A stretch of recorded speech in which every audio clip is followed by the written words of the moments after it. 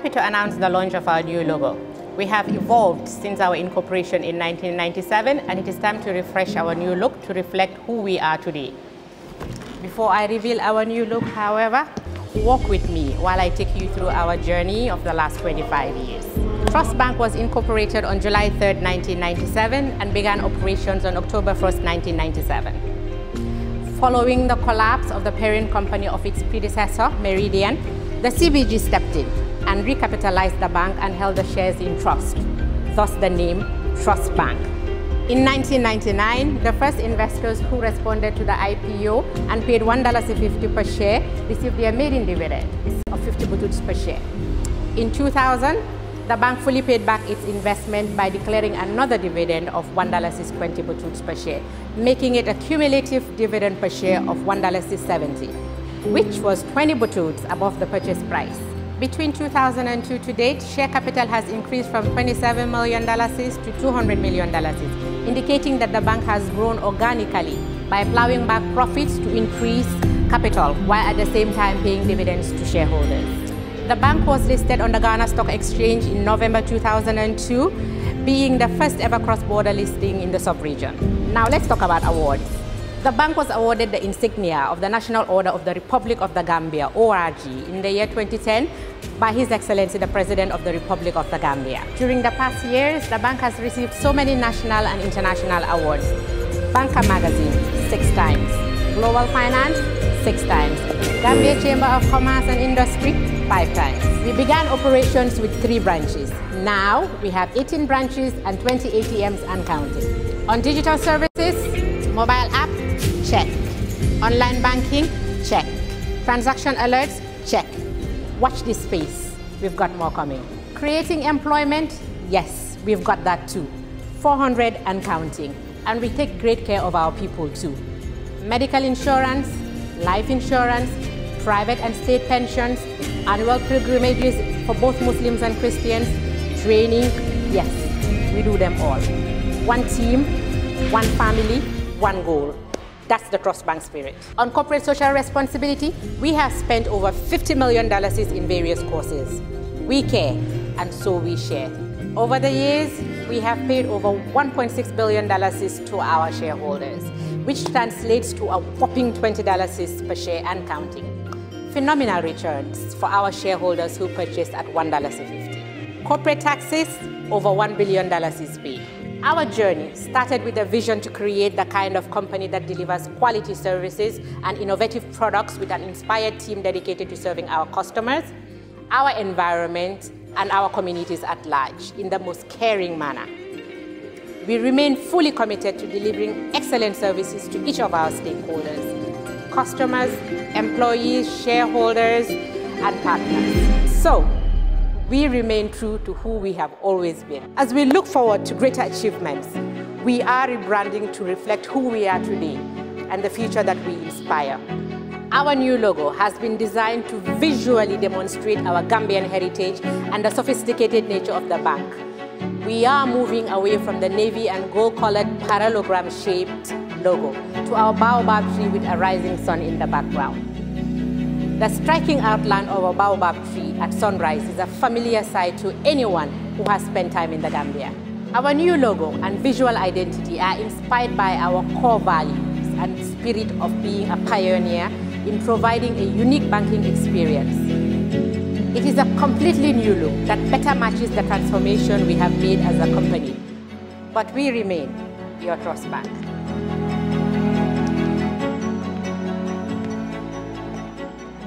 Ladies and gentlemen, it is my singular honor to present to you our new logo and corporate identity.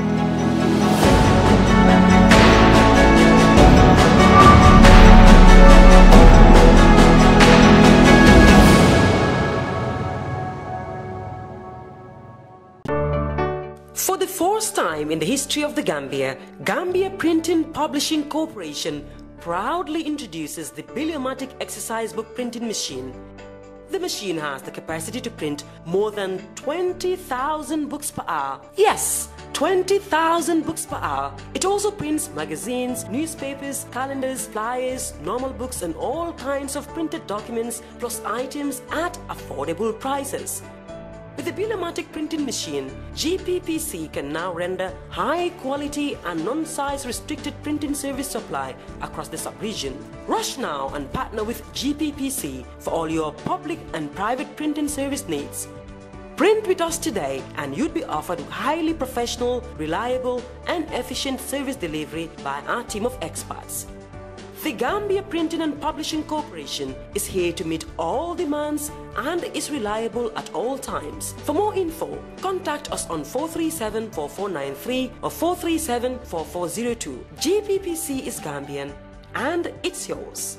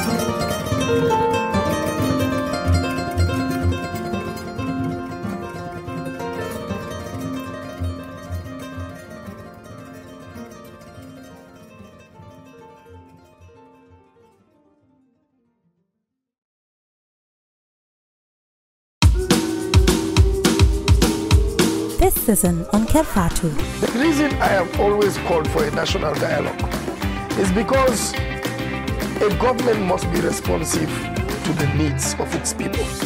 Fatou.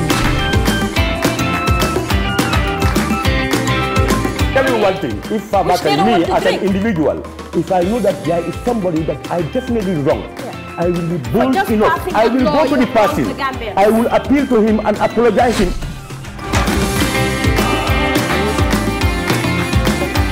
Make decision today because I don't make decisions lightly.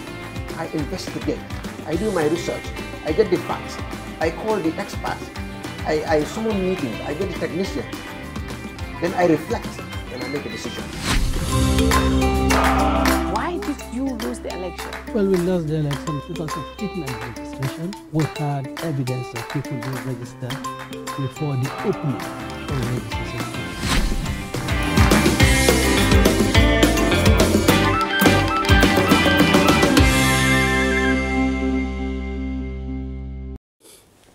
Hello and welcome to another edition of our show. Sorry about the earlier issues, technical issues. Of course, with me, Sarr. Sarr, welcome back. Thank you.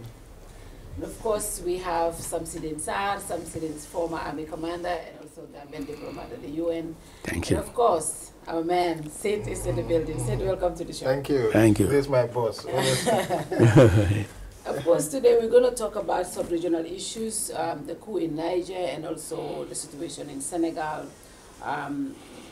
Just before we came in, ECOWAS did issue a statement at an extraordinary session saying they are invoking, what exactly is that they are invoking?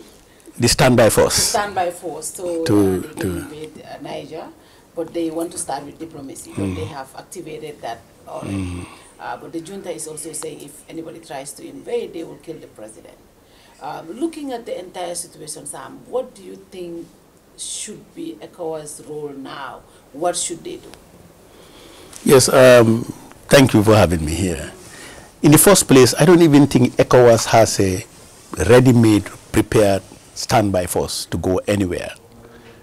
Because a standby force for this kind of operation needs rigorous training, a lot of materials, studying the terrain, and a very good intelligence of the enemy you're going to face.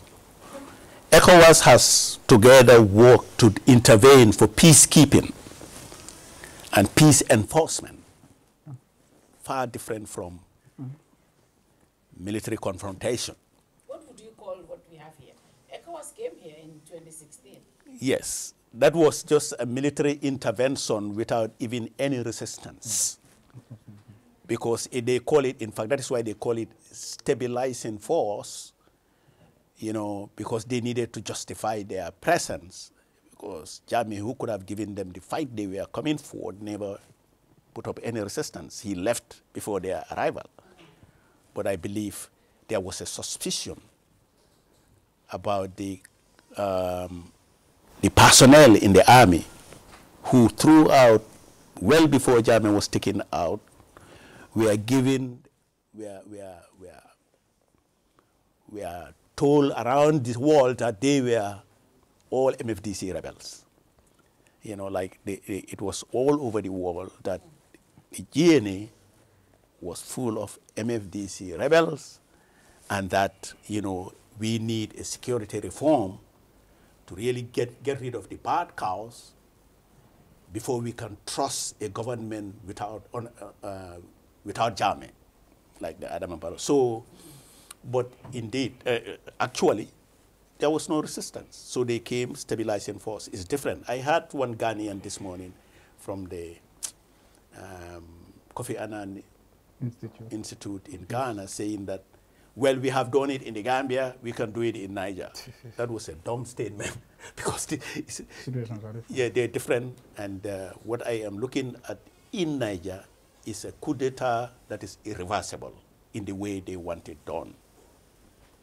You know, so my recommendation at this juncture would have been to tell them to now go and look at the option of negotiating with the coup makers to shorten their stay in office for a transitional government as soon as possible. That is negotiable. But anything otherwise, nobody's going to accept it in Niger. It's a very popular coup. I was giving you the difference between different coups. Yeah. This is a coup that they call some kind of a guardian coup.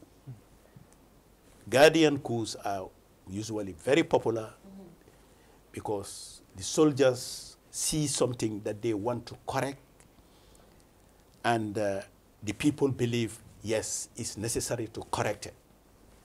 You know, and I believe one of the things they are really focusing on right now is the fact that Mali and Burkina Faso have recently conducted coups geared towards this objective of severing their relationship permanently with France, which since independence had signed this agreement with them to remain overseeing everything they do in their former colonies, including even how they run their economy, how they control their resources, where to sell them, even how to train their own soldiers. France, in 1960, before independence, signed a treaty with all these former colonies and say, you cannot even train your soldiers anywhere other than in France. And if you are to go to any other country for training, you have to get our permission first. So that is why, you know, the French soldiers, the former colonies have soldiers who are, how would I put it, French-nized, you know, indoctrinated in French doctrine to an extent where when France say jump, it's like how high. Most of the coup d'etats in Africa, before we start questioning the rationale behind coup d'etat, we are conducted by the French. Anybody who moves against the French, France will say, take him out. As recent as in Chad, you know, because I understand Idriss Déby went to a meeting in France, perhaps out of maturity and, you know, being disoriented with all this, you know, service to France.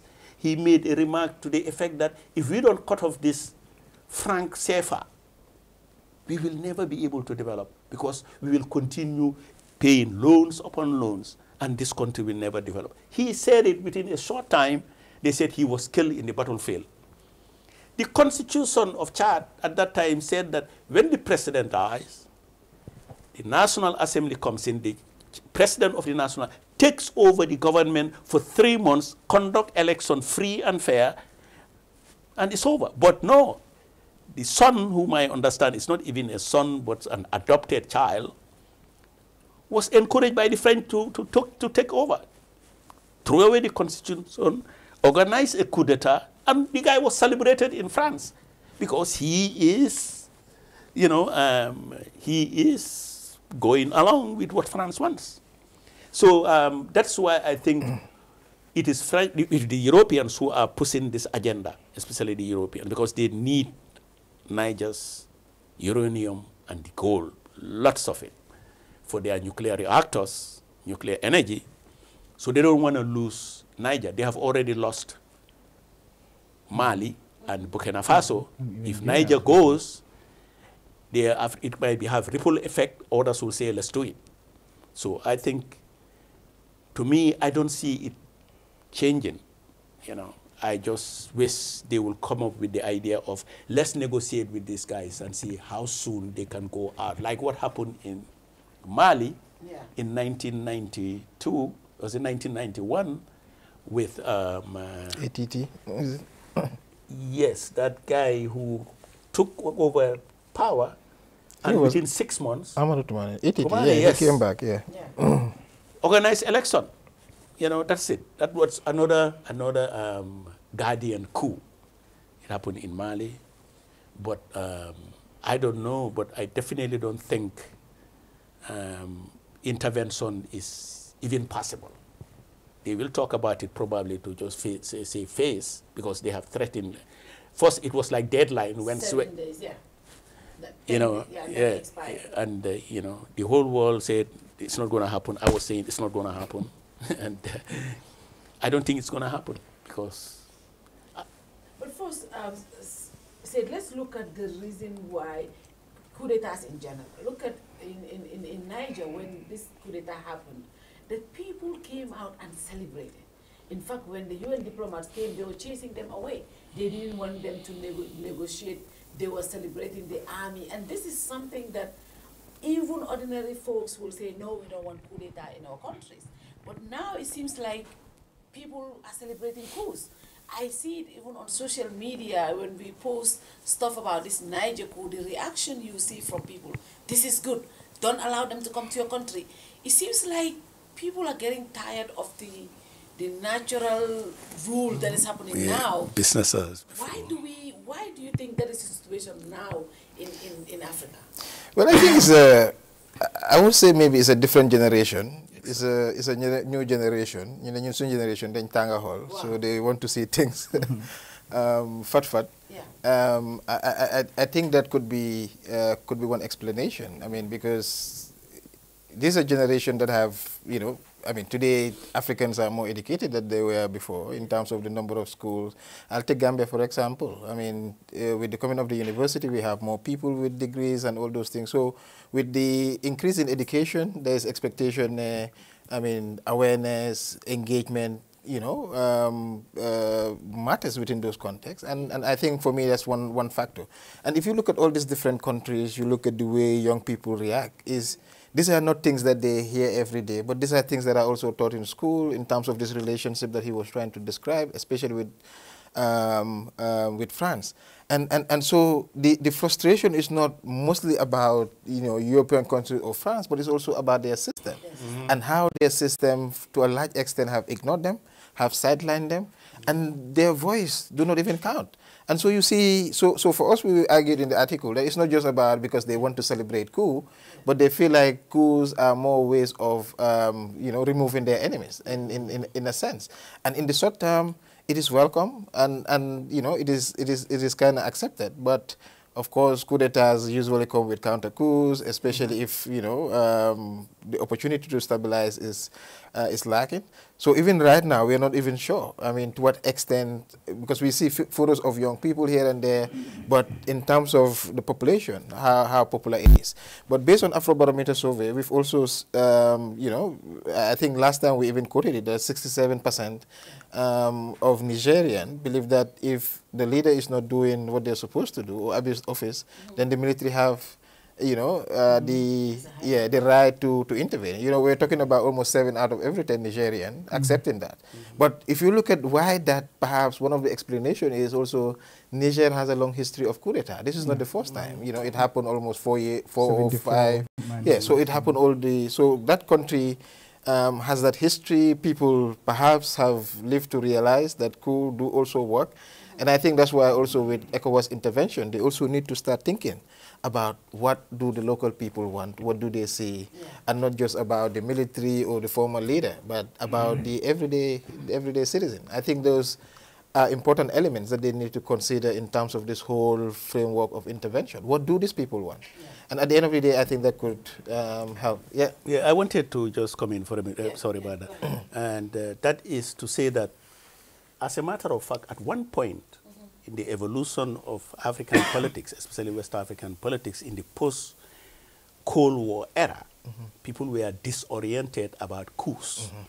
Because during the Cold War, we all knew how the Eastern Bloc and the Western Bloc fought proxy wars, encouraged one coup to another to suit their political agenda or philosophical ideas, or even economic system. You know, like Ethiopia, Mengistu Mariam, you know, like you had Burkina Faso, Thomas Sankara, you know. So at some point when the Cold War ended, there was this argument that, well, this talk of war is over because Russia was marginalized, brought down to an extent where the way they used to challenge the Western world ceased. Because when Russia was Russia, they were not going to allow the invasion of Iraq. They would have done everything to stop it. But the Americans did it on a false pretext, and they just didn't intervene. Then they went to Libya. In Libya, Russia had a lot of interest there. So many Russians were working for the Libyan government. But when the NATO invaded Libya, they all pulled out and they destroyed Libya. That is why when they wanted to go to Syria, they say no. But what I want to say is that at some point, people were saying that, well, the talk of war, of coup, counters war, we should let it go now. Let's forget about it. And you start considering how are we going to stop it. Okay, even ECOWAS came out with real good resolutions, how to stop coup, how we're going to. But then, all of a sudden, the idea of decolonization, which was something fought for by our forebears, you know, and they failed. Like the Kwame Nkrumahs, the Mamadou Dias of Senegal. But is it that they just, you know, germinated the seed and allow it to germinate? Because this generation of Africans also are looking towards that. Like the coupis in Burkina Faso, he's reclaiming the identity of Sankara, and people are already aligning. So for me, I feel the generation did not fail, but they've, at least kind of still inspire the discussions and conversations that we are still having today. Yes, but the consciousness level, the consciousness level was, I used to attributed it to education, but the digital war, whether you are in school or not, you know, you see even an old man in the streets, that's what they do now. So there is fast distribution of ideas and information going so fast. And you don't need to go to school. The majority of Africans, especially West Africa now, France is our disaster. France has been really putting their knees on our necks for too long. And unless we take it out, we will not survive. Even France, they are threatened by this awareness level. Yeah. You know, and I think even if you go to Senegal, I think that's why Sonko is so much in trouble. Because he came out with this concept of let's shiver that colonial agreement, which Mamadou Dia talked about, and he was jailed for almost 20 years. Blondin Ndiaye, the same thing, he was killed. Blondin Diop killed. And Sheikh Anta Diop, they got rid of him. Sekou Touré, Sekou Touré was like, they almost literally drove that guy to craziness because he was the first one to say, no, I'm not going to sign this agreement with Modibo Keita.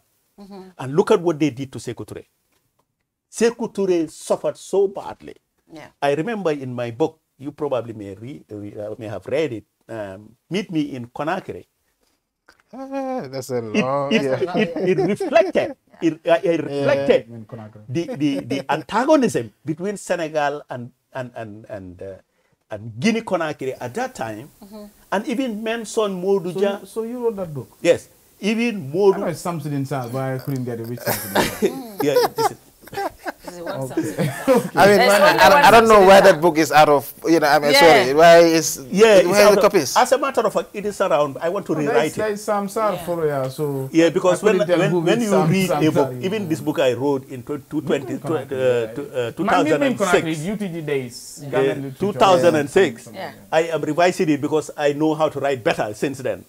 Now, Meeting with Conakry, I need to write. But it reflected the colonial suppression of Guinea-Conakry. I talk about it there, where even at some point, France developed two mercenary forces. One at one in Yoff, Dakar, and the other, guess where? Burfoot here. Mercenary camp. They trained them and they launched an attack to Guinea-Conakry. But when they were leaving, I don't know what happened in their arrangement to lift the mercenaries from Burfoot, but the ones from Dakar went in and almost succeeded in taking over the country. It was this force from Kindia that rebelled against the revolution, the rebellion, and I think that was the second president of Guinea. What's his name? The military guy. Conte. Yes, he was the one who said, we are not going to accept it, and roll from Kindia to cross the coup d'etat. They arrested everybody. Sekou Touré called Jawara and said, there are still men in Burfoot. And there was this very popular sergeant they used to call Sergeant Domboya. He was the one who went and arrested them. And they sent them all of them to Conakry. Of course, the Western world was very upset about that because they were all hung at the stadium. I still remember that. And I mentioned it in my book. So I'm just telling you the tension and how Senegal was used by the French at that time to destroy any country that was going against France. But now that has changed. It cannot be that glaring where you get mercenaries, go and kill him, or get him and kill him. People, the awareness level is too much now for that to happen. And telephone, social media. And that media. transition is going on now. That is why it is going to be very difficult to reverse what is happening right now. In Niger. It cannot be business as before. No, governments have to change. They have to change their way of doing things. That old-fashioned, even Africa, it affected us. I remember Kwame Nkrumah used to call Jawara British boy, especially when the Queen called both of them to knight them. And Kwame Nkrumah said it was an insult to his intelligence. And Jawara went and he was knighted and given the Sarr. The Sarr title. Yeah. Okay. At the same time, they invited them. And, so I have written about that too. Wow. Interesting. It's always good to... But Esther, talking about ties with the West, it seems like at this point, the people of Niger really, they welcome the coup. Is governance not about the people? If the people are saying, we are happy with what is happening in our country, but the ECOWAS is saying no, because a lot of people say France and the US and other powers don't want the military because of their interest. Should that be the role of ECOWAS to protect the interests of the West and forget about our people to the point of trying to intervene in Niger? Well, I don't think I will look at it from that perspective, because if it is about the people, okay, the people of Niger want coup, okay, fine. And then, okay, another country says, we want coup as well, okay, fine. Then there wouldn't be any constitutional order. Because coup d'etats in the first place are unconstitutional. So it will be difficult for a sub-regional bloc like ECOWAS to say, so for me, I mean, no, I don't support I will get to but when that. you say they are unconstitutional, there are so many coup d'etats that are happening in our countries daily. Yes, People well, changing the constitution to their interest. But that's coup d'etat too.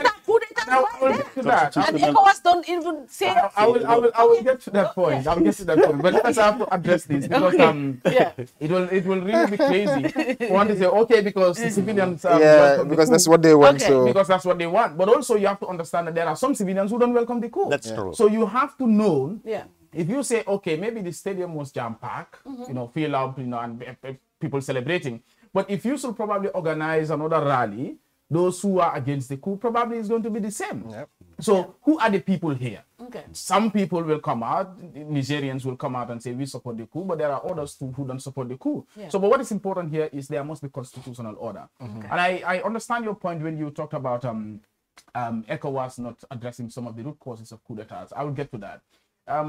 Just like Sait said, this is not the first time a Niger Republic is experiencing military coup. Post-independence Africa, if you look at it, I think, you know, Sarr talked about, you know, that, like from the 1960s, when most African leaders at the time, the likes of Kwame Nkrumah, said, after independence now, what is needed is national unity and economic development.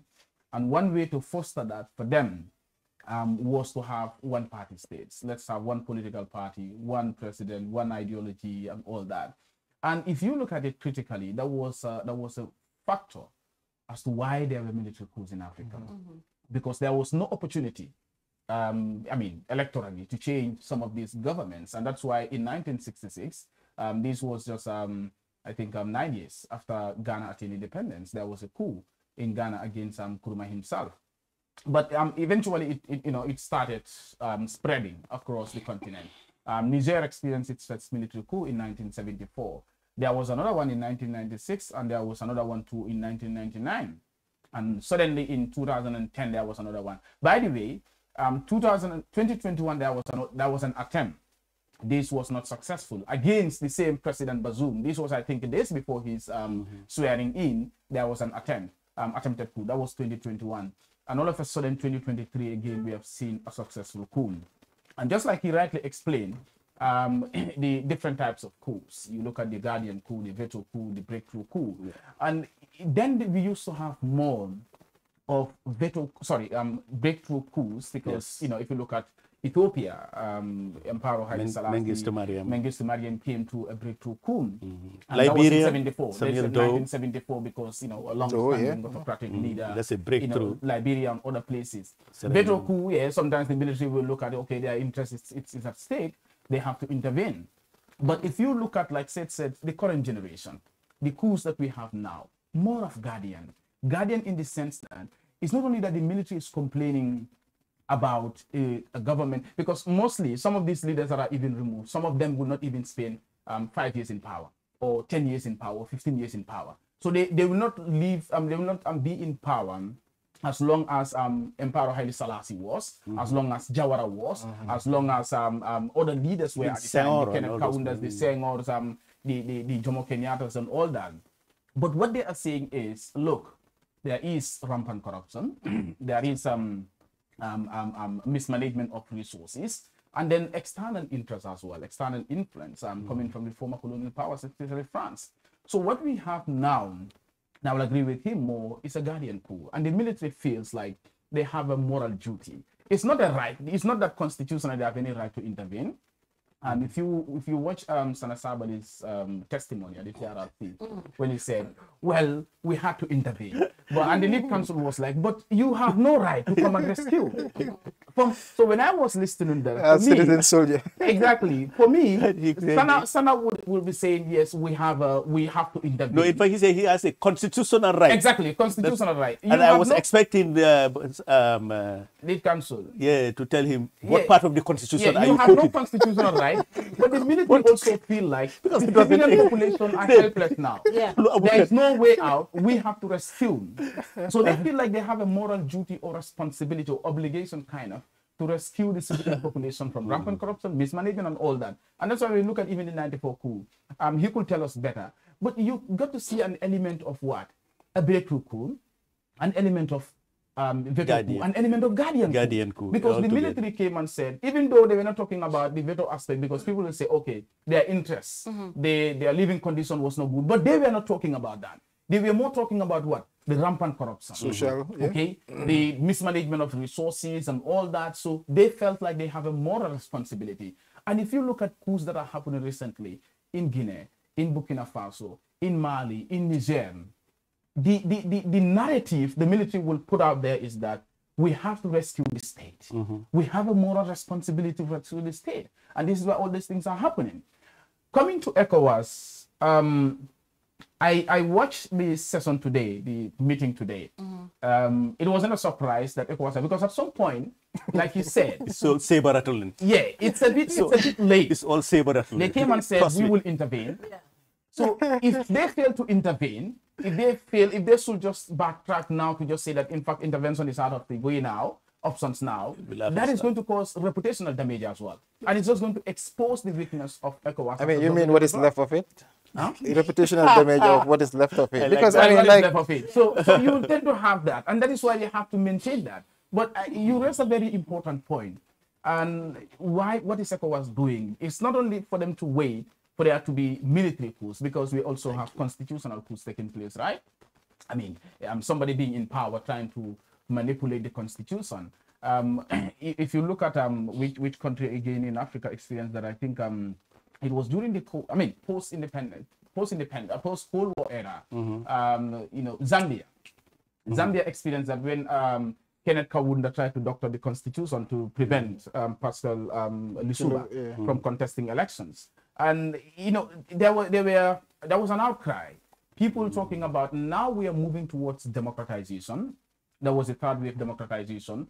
Instead of organizing free, fair elections, because this guy came to power, Lissouba came to power, not Kaunda. Lissouba came to power through elections. And when he came to power, he manipulated the constitution to prevent Kaunda from organizing from contesting elections. And people are like, now we are moving towards democratization. I think the good thing to do is like that's why the other time I raised this issue. Sometimes our opposition politicians, when they are in opposition, they will say all kinds of things.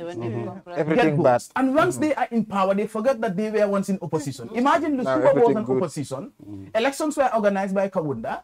Then went to elections and won. And now he went to parliament to use the majority in parliament to change the constitution to prevent this man from contesting elections. You look at what is happening in Senegal.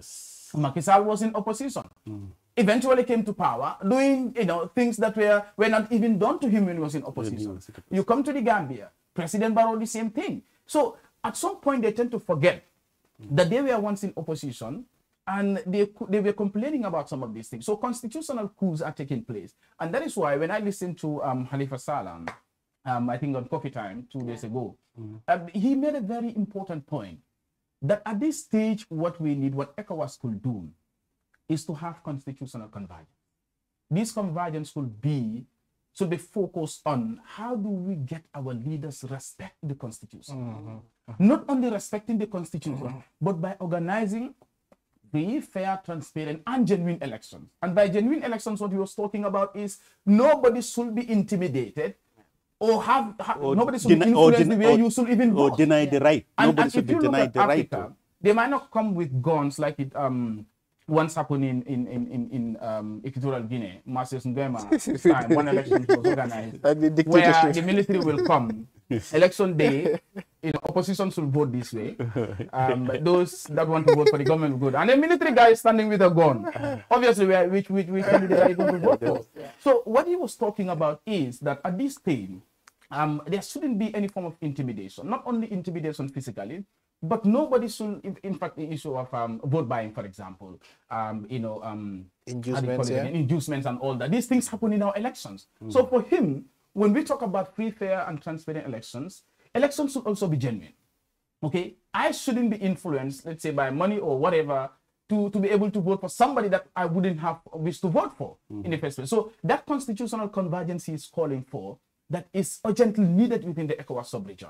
And once ECOWAS is able to do that, because the leadership of ECOWAS is are the presidents of these countries. Another it's the same issue, people. So if we're talking about today, the meeting. When I watched the meeting and I saw Macky Sall seated there, I was like, this man should have been removed from this. What about Alassane Ouattara? Alassane Ouattara was bitter, I was told. That they actually did the but he was the one who doctored the constitution. And killed a lot of people to go for the third term. ECOWAS talking about the president's situation, the USTEC president's situation right now, that he's running low on food, the family not having access to electricity. And I said, here is a man seated, Macky Sall, who did equally the same thing, or worse, to an opposition figure in Senegal, who is currently hospitalized. His situation is just deteriorated. The family was living like under house arrest. It was not only Sonko, but the entire family. The kids could not go to school. The wives could not go out.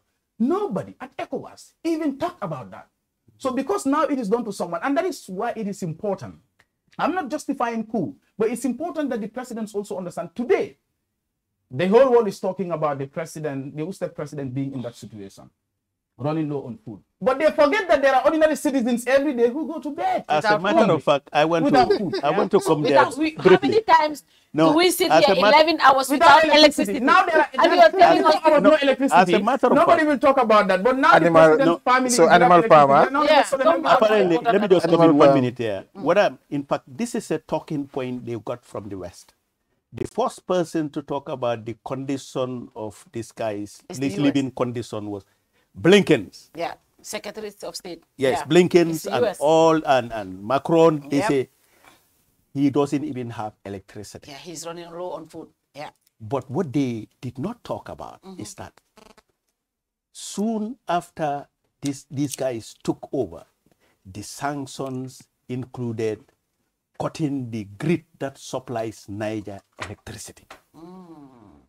Did they talk about the hospitals, those who are in emergency, kids in incubators, who were all denied electric supply? That doesn't matter to them.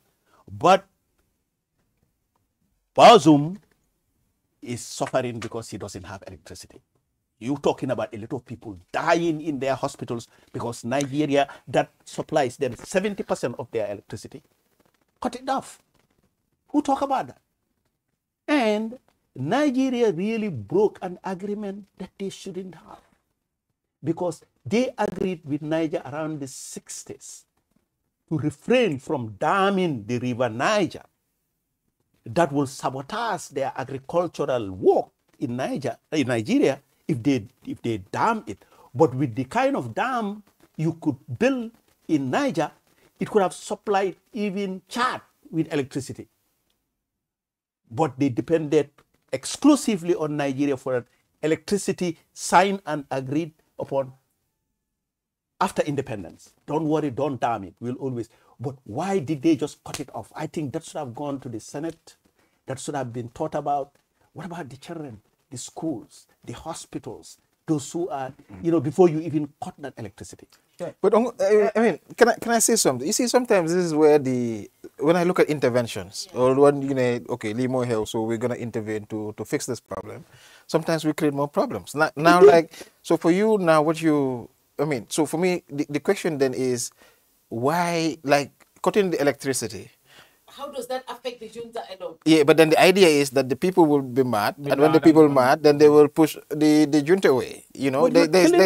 There's one strategy. Yeah. But for me, I think like some of these issues also need to be considered. They galvanize, in fact, the spirit of the masses. Of course, they get frustrated. That's an enemy.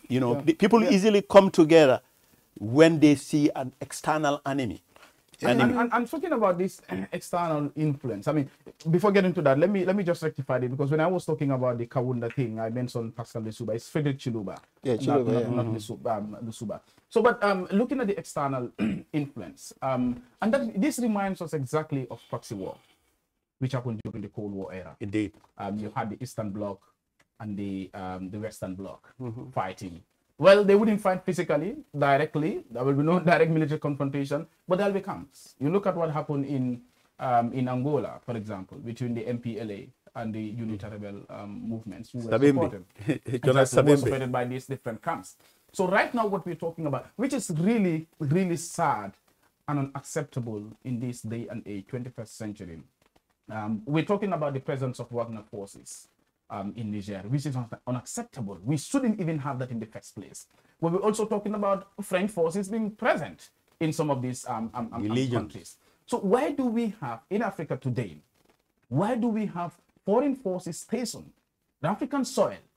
Okay, to the extent that today, our own problems, now people have started analyzing geopolitical analysis or arguments that, okay, once there is military intervention from ECOWAS, well, Wagner forces are there to support the military in Niger, and the French might join, and there's going to be so it's really crazy. And when the president came, I think when he landed, Barrow himself, when he landed, he was interviewed, and he talked about the readiness of ECOWAS and of course their partners to intervene once the military failed to abide by what they told them. So you get to realize that, look, is it that our organizations, our sub-regional and regional organizations are not even taking decisions independently? Like, are they taking decisions independently, or they take decisions at some point with level of external influence? Yes, you look at the money guiding their decisions. So what I'm trying to say is that, for me as a concerned African today,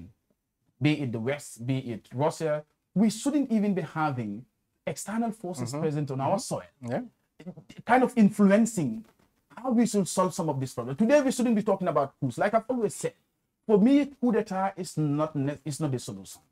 Okay?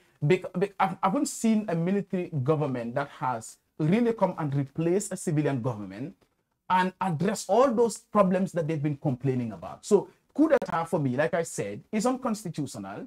It shouldn't be the way out. Today, people should not even be celebrating coup. But the reason why you push people to the corner to the extent that they are telling you that we even prefer coup, it's just like today, the conversation in this country, it gets to the point that some people will tell you that, look, in fact, Yajame was better than Barrow.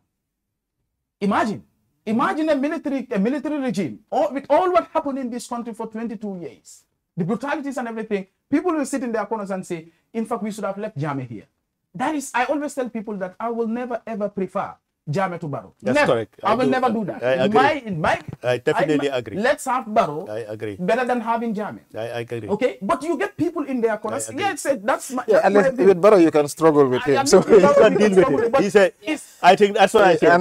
It's better than having Yaya Jammeh. It's better than having a military regime. I've said that constantly. Barrow, and I will still maintain that let's have our civilian governments, but also we must try to fix our problems. And this has to do with, one, our civilian governments being, in fact, sometimes they turn to be more dictatorial than the military government. That's true. Do you understand that you talk about? Look at what is happening in Senegal. Okay, so that constitutional convergence is needed. In as much as we condemn coup, and I want to say, and I'm on record, that I condemn military coup.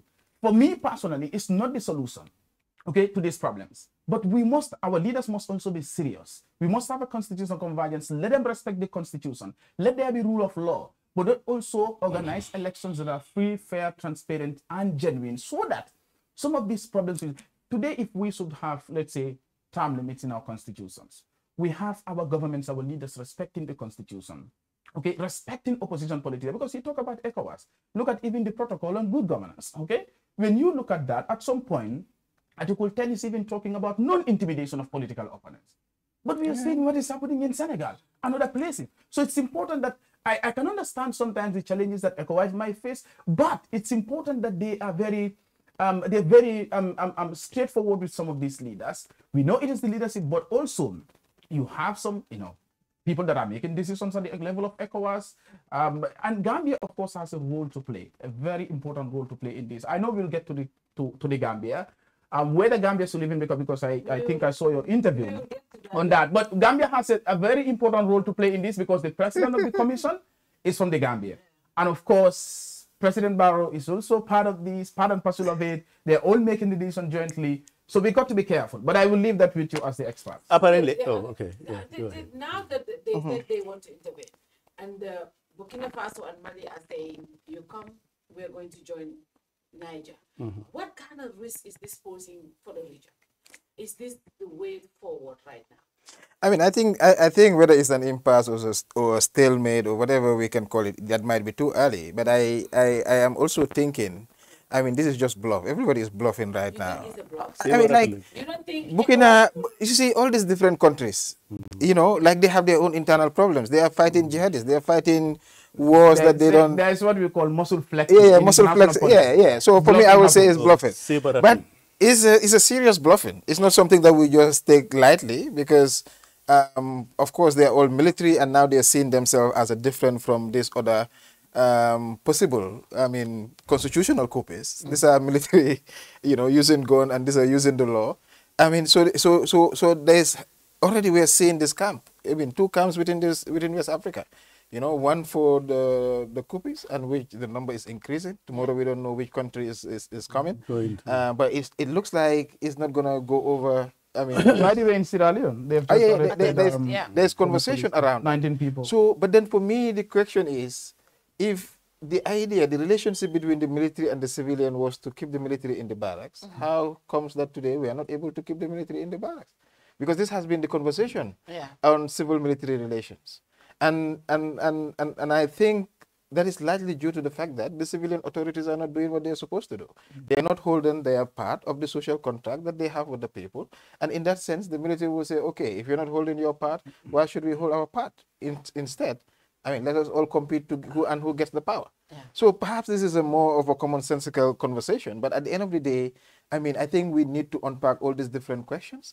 And that's why I always want to, you know, the critical question that we were asking about the people. If governance is about the people, and the people say they want that, but how do we know, like as I was saying also, how do we know that's what the people want? Yeah, like last time during the constitutional debate, I was in parliament and everybody was saying, my people, my people. I said, am I not part of your people? But they always forget the people. And so for me, I mean, it would be difficult to have a referendum to see whether people want the coup or not. No, that wouldn't even make sense. It wouldn't make sense. I mean, but it's a one possibility in terms of the transition. But for me, I feel the civilian authorities all over West Africa need to start rethinking about their relationship, that the generation today, they are not generation that waits. These are not generation of yala, yala. You know, people fight. And they have no power.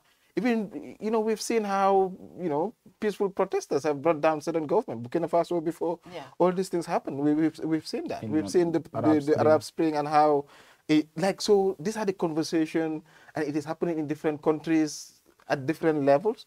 And so it is part of the social media environment today. And people are seeing what is happening. People are part of the conversation. And we were saying, you don't need to go to school to know what is happening. No. Audio, WhatsApp, audio, you don't need everybody a degree is equal. to Yeah, everybody is equal. Information, people are getting information, and however you want to get it, and different information. So for me, at the end of the day, I mean, like Esa was saying, you know, why would we allow these things to happen? It's the money. That's what I was trying to support your point. To say, I mean, why did ECOWAS coming into this country was not because they wanted to say, oh, we're going to save Gambia, I mean, or we're going to put the people. They needed money somewhere also to be able to do that. Who funded that money at first? And today the question, the reporter, the Al Jazeera reporter was, I mean, constantly raising this question. There is no certainty, in fact, because they're talking about the standby force. How soon will they intervene? That's one.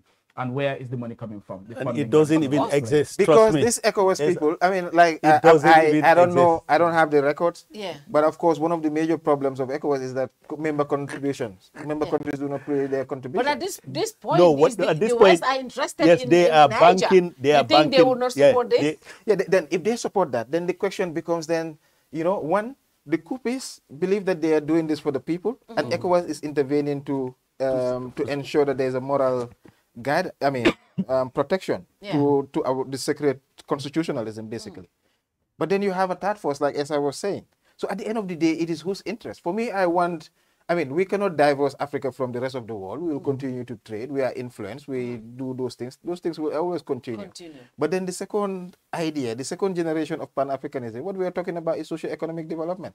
But now today, if ECOWAS is getting money, because if you're going to war, I mean, your country might get some money. I mean, people that are there, you know, there is a need, there's some economy, I mean, around it.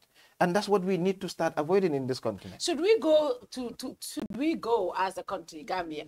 Yesterday, the president, they launched the policy, what do you call it? Defense policy. The defense policy in 6 years. I know you are so passionate about the security sector reform, and we still haven't seen a lot of impact on that. You know, even our state house is secured by foreign forces, not Gambians. You know, a lot of people are complaining about the economic forces even in this country right now. Are we in a position to say, yes, we can send Gambian soldiers? I'll come to you, Sam, because I know your opinion about that already. I mean, I saw somebody respond to you. We'll come to that. But what do you think, looking at our situation now? Looking at our situation, we need, Esa was trying to point to that, but he's the professor, but he will explain further, but I will try to pinpoint. Today, Gambia is the president of ECOWAS. Yes. Today, Gambia is the president of ECOWAS. We can say that with our, so that is one role. Secondly, we also benefited from a similar intervention. So we still have economic forces here. And when economic was coming here, generally most Gambians welcome that. And Senegalese. And so like you see this too. One, we are in charge in addressing, you can take it that way. We are supposed to be the one addressing the situation. It seemed like in the 1990s when Jawara was the chairman, was the chair. 1990, he was the chairman of ECOWAS. So that's why ECOMOG, you know, even Gambia was part of that. So it's important to have this. I don't know the history. He can tell us the history. But at least these two factors is, for me, we have no excuse to say like we cannot be part of that. Morally, we cannot be part of that. But what I advocate for is not intervention. What I mean, I don't advocate for military intervention. What I advocate for is that let them explore or other mechanism where we don't even need to send one African to the other African countries to maintain, you know, certain things that we don't know. But our situation is very complex. It's not just because we just talk open here and talk, but it is something that politicians need to think about. I mean, properly. The president down, foreign ministry, all the way to the National Assembly. These are things that they need to debate about. People need to talk about it because at the end of the day, it is the people's decision that should also drive what ECOWAS is going to do at the end of the day. Because at the end of, ECOWAS is trying to move from ECOWAS of heads of states because they are the current one, what they agree, what they are saying. Usually, if you test it back in terms of what the people want, it's totally different. Why is Macky Sall still doing what he is doing and he's welcome? You know, arresting and banning political party, that's dictatorship, clearly. You know, that shouldn't be negotiated because at the end of the day, if we're talking about the region, if we're talking about Africa and democratization, we need to be serious about that. So for us within our context, I mean, I think we need to think about it. We need to debate, but morally, from a moral standpoint, we benefited financially. We know how it helped us. But again, the situation of Gambia and Niger is different. They're different. Yeah, it's different. Here we were talking about democracy. Here we are talking about a military train that wants to fight and maintain itself. Killing the president. If they kill the president, I mean, that's war. That's war. And they openly said it. So, I mean, it's a threat and all that stuff. But for us, I mean, I think I'm not going to say we go, we don't go, but it's something that we need to think Sam, about. You are a military man. You know the situation. And I saw the the political advisor respond to, I think he was responding to you, I don't know, to say we will go, we should go. What is your position? Do you think Gambia is ready to send our men to Niger if ECOWAS want to intervene? I would outrightly say no, out of the fact that I don't even know the intelligence yet. Because if only the intelligence should determine whether we are ready for it. Because I said it in one of my write-ups that why I was against even ECOWAS, ECOMOG, when we were going to Liberia, was because for 2 years, the Gambia army didn't go to the range to shoot because we didn't have bullets in the army. The businessman they gave the contract to buy bullets, he didn't deliver. And we never did any training. And then the Confederation ended at that time, 1989. The morale was bad. The army was people by the sons of the poor, the destitute, and the insignificant people of the Gambia. I wrote it in my book that, you know, it was a terrible situation in the camps, but we dared not leave because there are thousands waiting for that bugle to blow and they want to take our places if we leave. At least they were feeding hungry mouths that reduce some difficulty in a family. That's how I projected the pressure in the army that evolved to that explosion in 1994. But, you know, to me, that is why I said, when it was time to go to Liberia, nobody cared. They said, oh, let them go, let them go. They didn't know that the soldiers were really frustrated. They did not have anything. And they gave them the promise by the Europeans, because Europe was very interested in stabilizing Liberia. Samuel Doe was a friend of America.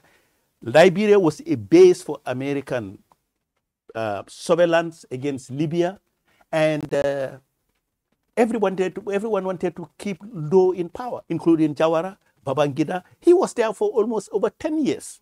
So he already had built the relationship they built together when they worked together for too long. If you kill, don't worry, you are part of us. Yeah. So, you know, and that is the reason why the Europeans say, go, go, go. We will fund it, fund it, fund it. How are we going to fund it? We're going to give you $100 a day when you go. The day we were about to enter Liberia, they say, oh, the Gulf War is more important. We are putting so much money there. Be on your own. Every state pay your own people. I don't know what they were paying the Nigerians, but Gambia was paying $3 a day. That also frustrated everybody. Then our soldiers died. They did not know what to do with them. Everything just fell apart. But that's not even the issue now. It's a different generation. He brought up some interesting situation where he talked about why we do not need foreign forces in Africa to be fighting against the Wagner and others. But what perhaps you are missing is the fact that the colonizers brought the occupying forces to protect their colonial interests. Russia never did. Yeah. As a matter of fact, when you heard about Russia in Africa, it was to help the freedom fighters, including even they used to coach Cuba to come and help fight South Africa's apartheid regime. I remember young Joe Biden, you know, attacking George Soros, telling him we are supporting one of the most disastrous and cruel regimes in the world that is occupying a land predominantly having black people and then suppressing them, and it is fine by us. We are not saying anything about it. It was only the Russians, the Soviet Union, that used to come and help the ANC, the Samora Machel, Guinea-Bissau, you had Amilcar Cabrals to fight against the oppression of these people. All these colonial armies were here to suppress us and pursue the interests of the occupiers and the colonialists. And they continued. And they are still here, especially the French. They are still doing the same thing. So when I see the Wagner group comes now, I don't want to say, oh, we have to get rid of all of them. No, because they are the last hope for resistance. So it's basically... They are the last hope for resistance. History is repeating because itself. Because now, what I hear is that when with the West building, in fact, you know, pushing this idea of intervention, the Wagner group have dispatched 7,000 combatants to Mali on a standby. I'm sure they talked to Putin about it. So, you know, day before yesterday, you heard about the mercenary attack. There was an attack in Niger. You heard about it. Yes, yes. Dawn. Everybody knows that it was a French orchestrated attack. Even the Americans are saying that they are pointing to France. Are we going to see like what happened? You said 1990. They said, oh, we're focusing on the Gulf War. It's more important. Are we going to see a replica saying Ukraine war? It's more important. I said it. Exactly. Ukraine is going to, you know, because they know that Africans, well, when it comes to the stretch, Just give them the order, they will do it. Or Ukraine is too important, okay, let's see how we can cut our budget. It will translate to buying weapons from them and undermining our economy. And that's what happened to the Gambia also. At some point, you know, it was so bad that the $3 a day we are supposed to send the army, we cannot pay it. That is why. That's 1990. That was good amount, right? Yeah, $3. And that is why in 1990, the soldiers came out in the streets, demonstration with their guns. Everybody thought it was a coup. I was in the army barracks. Permanent secretaries were calling me. Sam, take it easy, don't worry. We are okay. Do coup d'etat. Boye merrek. 1991, the same thing. Although, I later got my intelligence that all the uprisings were planned in Liberia, that they were going to topple the government. The only reason they failed, because the officers who met them and assured them that they were going to lead them, failed to show up the day of the uprising. And I know the names. I don't want to say them here. But these are guys who assured them when we go, we'll come there. So they ended being led by corporals who were easily neutralized, probably out of even the shock that their leaders are gone. And then they failed. But in the process, they brought down Jai, the first commander of the Gambia National Army, and the second uprising brought down Maba Jobe, the second commander of the Gambia National Army. And that is what brought Nigerian troops in the country with Dada contracted to come and lead us for 2 years and stabilize us. That is the technical... The NATAC. The NATAC. And what happened was, we know the rest of the history. Yeah. They came, armed the army, and let them go and let them overthrow the very government they are supposed to protect, because they thought Senegal was our threat. So what I am now saying is that it's a complicated thing. At this juncture, I swear, if these guys should go on the instruction of the West, which I think they are pushing them into this, they will leave them in the field. They will abandon them in the field and say, Ukraine is taking too much money. We can't put... War is expensive. And we don't know the duration of this war they're going to start in Niger. And who is going to be involved? The enemy you're going to fight matters. Nobody is studying that. With the Wagner group in there, those guys are ready to die. Yeah. You know, the Wagner fighters, they are seasoned, very ferocious in the way they fight, that even blow the minds of special forces. You know, even the special forces in Ukraine are saying that these guys are nuts. You kill them, they come dying, and they don't care. But in the process, they kill too. So you don't want to start a fight that will stretch to, and in fact, destabilize the region beyond what Libya has already done. Libya was a mess. We hope we don't get to that level. We hope ECOWAS will still... Let's negotiate for a timetable. It's already gone. I think that's another option. That's another option. Like, okay, we're gonna let you go. We know things are bad, but make sure within 6 months, or give us time, quick, organize election, or else. Don't say, or else we're gonna come, or else the consequence will be dire. And then, you know, you will have a breathing space. They will say, ECOWAS is still on their feet, fighting as we are expected. And those guys will know that, yes, and then please turn on the electricity to Niger. It's wrong. The hospitals, people are dying there for no damn reason. You know, just because you want to punish them, nobody does that. You know, they're choking them.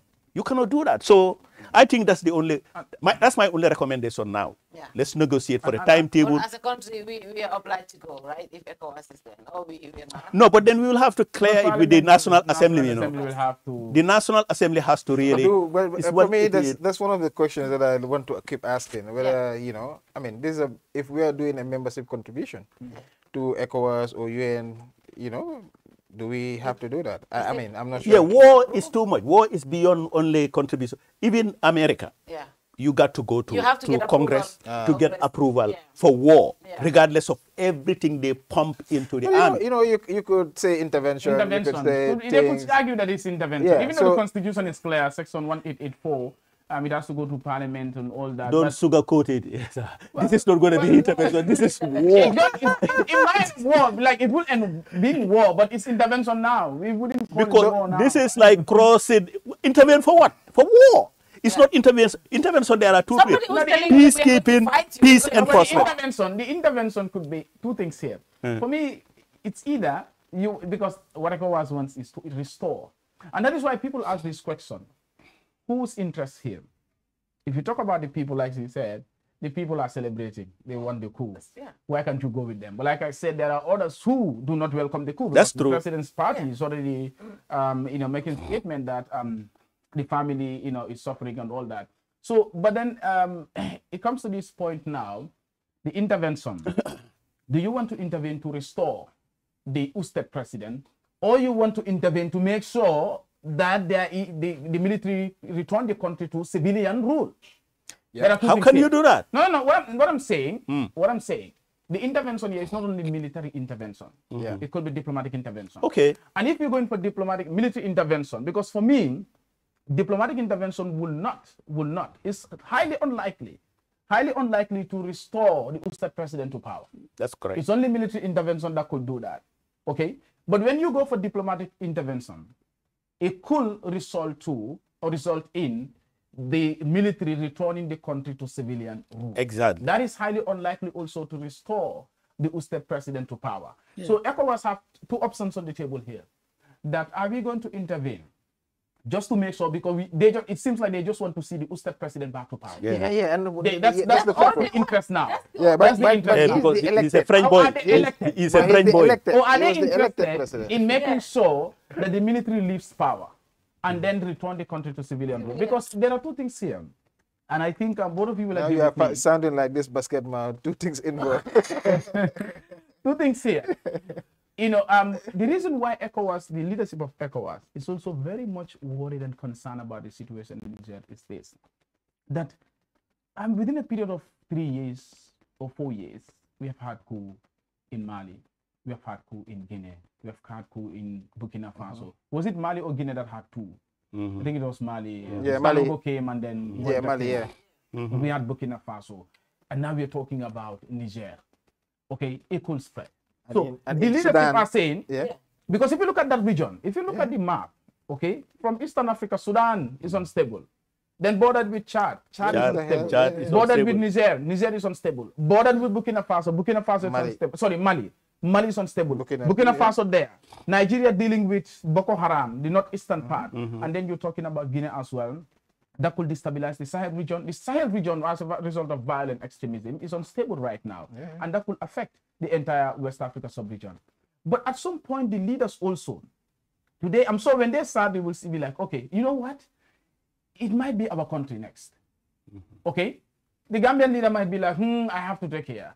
In Sierra Leone, they'll be like, I have to take care. Like Ivory Coast, the same. So they all be thinking that if we don't address this collectively, if we don't take a decisive action in Niger, it could be us. We could be victims. But also, the leadership, and they will be thinking like the president has, we have to set an example to Niger so that we scared all those other countries. The military will not think of intervening because they will know that if they intervene, we are coming after them.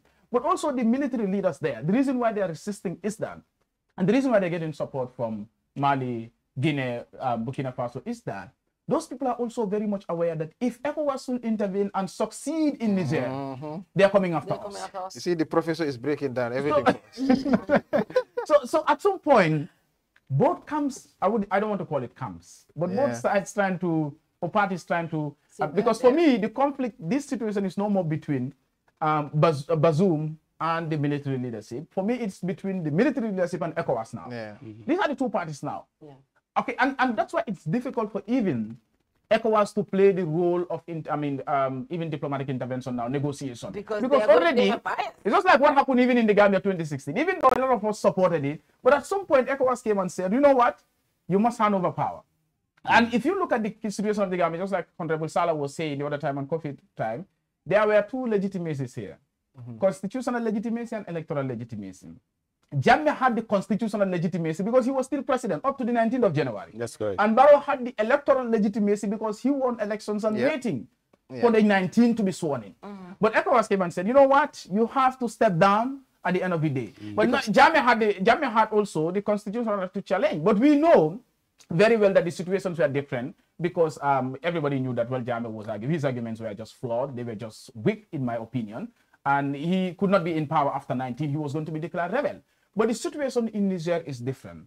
You have the military seize power now. And what we saw today is that they have now announced their cabinet. Yeah, 21 members in cabinet. Well entrenched. And so they're insisting. At some point, ECOWAS will find it difficult to play that role of negotiation now, because already they've made their position clear that they want the military to go.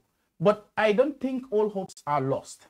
I want to believe that still ECOWAS could just go back and start thinking of how do we intervene peacefully to make sure that at least we have a timeline. Because for me, in my opinion, the military should not continue in Niger. They have to go at some point. Whether it's going to be 6 months, whether it's going to be 3 months, whether it's going to be 1 year, but they have to go. Because they will go. We have to also get rid of this military intervention. Military intervention coups are not the solutions. They are just going to destabilize the region. In order to stop military coups and intervention, coup d'etats in Africa, I think we also have to look at what is causing some of these coup d'etats. Rampant corruption. Right now, let's look at the situation in Senegal. Today, God forbid, if the military should intervene in Senegal, you will see reason why they should. Highly unlikely, because the French are present there. No, I'm saying I'm saying the French are present there. Highly unlikely that intervention is there. It's not in but the nature it doesn't matter, you know. It doesn't matter, you know. Of Senegal, but if they have to, you would see reason why. Because look at what is happening in Senegal. With all these things happening, I have never seen, I know in my time, I've never had where the president just can wake up and ban a political party, the same day, jail a opposition leader, and do all of these things that they're doing to the opposition the same time. And ECOWAS or any regional body, nobody, when you say something, they say, oh, it's internal matter. But when he said he was not going to run for a third term, everyone was killing him, including UDP. And I keep telling them, I don't know where they took that statement from. That is wrong and wrong and wrong. Today, Senegal, they banned the Pastef party and they quit. But if it happens to them here, they will, they will expect other people to speak. That is my problem with opposition parties and other people. Now, what is happening in Senegal right now? All of this situation that is happening in Senegal, nobody is saying anything. But if something happens, really frightening. They will say, the military should go back to the camp. But they're not saying people are dying. How many people are dying? Before you get to the military, when civilians will come out to protest and violently, they will make a statement. Yeah. I mean, stop the violence. Let's go. Peace is important and all that. So it's important that you address it. And Fatou, just to say this quickly, ECOWAS has this, Sait, you're aware of that, the early warning system. Yes. We worked in that early warning system, being conflict monitors, reporting to ECOWAS on, security-related threats and governance-related issues in the country. These early warnings, all these are early warning signs that, look, you have to be decisive. You have to do something about this situation before it could turn into something else. Yeah. So the early warnings are always there. Like what is even happening in Senegal, Ousmane Sonko's health situation right now, the opposition, the politicians that are in jail, the Papali situation, all those things are early warning signs. And what is happening in Casamas too? People are not talking about all those things are early warning signs.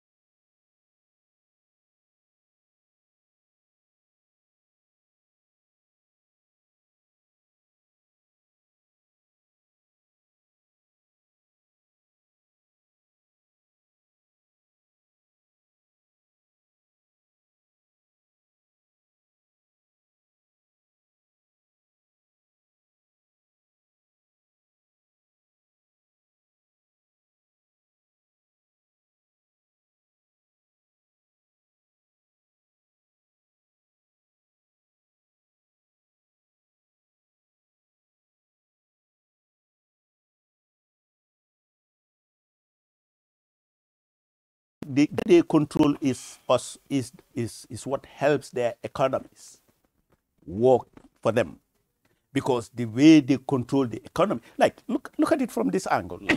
Every resource that these former French colonies had to be surrendered to France, or anything you have to deal with them, France has to give you the blessing. Those things you got to deposit. I understand it used to be 86% of your foreign exchange to the Central Bank of France. Now it's about 56, I think, 50, something like 56. Well, when you need it, you write and apply, and we see whether we should give you the money to go and do it. Is it the French country why we cannot still have ECO? The ECO currency? That's true, because the France CFA, they don't want to get rid of it, because when they do, they're going to lose it. That is why when Sékou Touré tried it, they went to Guinea-Conakry. Not only did they destroy every school, every hospital, everything they built, but even the sewage system, they poured concrete in the sewage system to set an example to other countries that may try to copy what Sékou Touré did. And Sékou Touré said, I'm not going to take the France CFA, I'm going to take the national silly. They used to call it the silly. And what happened? It started picking up, gaining traction. All of a sudden, they flooded Guinea with false cities, counterfeit cities from Europe. And the economic collapse.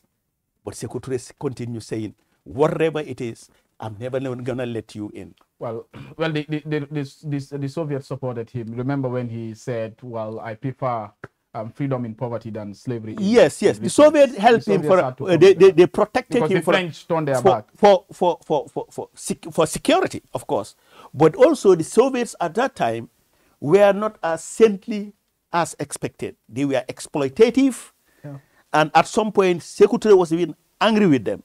They were really exploiting the resources of Guinea for the Soviet Union, just like the Europeans were doing. Although they protected him, because they knew that, Sékou Touré knew that if the Soviets had walked out, they're going to kill him. I went to Guinea and I saw these artilleries. You know, it was literally intercontinental artilleries, you know, all being in Senegal. Because everybody thought Senegal and Guinea was going to go. They were like militarized, fully militarized. But the Soviets supplied them with all those weapons at that time. And that is what saved Guinea from invasion from Senegal. Otherwise, the French would have helped Senegal and invaded Guinea at that time. Yeah, so that's what the situation is. But I think, left to me alone, as I said, I will go and negotiate for timetable for these guys to leave. Everybody save face. Where is Jonathan in all this? Because Jonathan seems to be the one who is always leading these negotiations. Oh, good luck. Yeah, he should be. Jonathan leads when it comes to us. Constitution. But this is military. So military, Abubakar. So Abdul Salam. Yeah, but for me, I think, you know, I mean, I was part of a technical working group. We were supposed to review the ECOWAS protocol. I think it was 2001 before they had a meeting, and then they cancelled it on the issue of term limits. Yeah. You know, we met in Ghana, 2 days, debate among ourselves, argue, you know, push, fight. And then this thing went all the way to ECOWAS, and then it was cancelled. So you see people, I mean, meeting, discussing, setting standards for the institution, for everybody. But at the end of the day, the problem with ECOWAS is also the way it is constituted. And then this is the problem, where you have only leadership. If president here in this country, everybody keep asking me. The other time I was in the European Studies Conference, and I was presenting on our paper on ECOWAS. You know, I mean, ECOWAS intervention, you know, whether it's an occupying force, siding with the people or an occupying force. And people ask me, what is ECOMIC still doing in Gambia? And I keep saying, well, we don't know. I mean, but the leadership know. And how comes, if you ask people here, with the surveys, people want ECOMIC to leave, but each year we keep saying that they've been retained. Yeah. So there's a disconnect between what the people want and what the leadership is also seeing. Of course, we don't have all the information. They have all the information. But at the end of the day, how do you reconcile the desire and aspiration of the people and that of the political leadership? For me, I always say, politics should be about making the people happy, especially if you want to be re-elected. Do the right thing, people will appreciate it, you grow, and then, you know, you get re-elected, you move on, or your party and everything go on. But if you want to affect the lives of the people, people will also fight back. And they will always want to, you know, ensure that their freedom and liberty continue. You want to know my opinion about ECOMIC in this country? They should stay as long as Barrow is in power. As long as why? As long as Barrow is in power? Yes. Are they here for Barrow? The government of Barrow is a major factor in bringing them here, bringing ECOMIC here, and also for this duration, that Barrow is in power, their presence really helped stabilize the country. Trust me, I'm telling you what happened to Sarr Jawara. Sarr Jawara, after government's failure, that we are not able to reform our army in 6 years to be able to rely on them. Yeah, because you know what? Because also, Sam, you talked about 1994 because the army was demoralized, right? Yes. And that led to the 1994 coup. Yes. At this point, you know, a lot of people, you talk to army officers, they tell you, you know, it's so difficult that they don't even have access to the presidency and all that, because, you know, it's kind of, you know, in any sector, in anywhere you work, people want to be the ones seen around the principles and all this, right?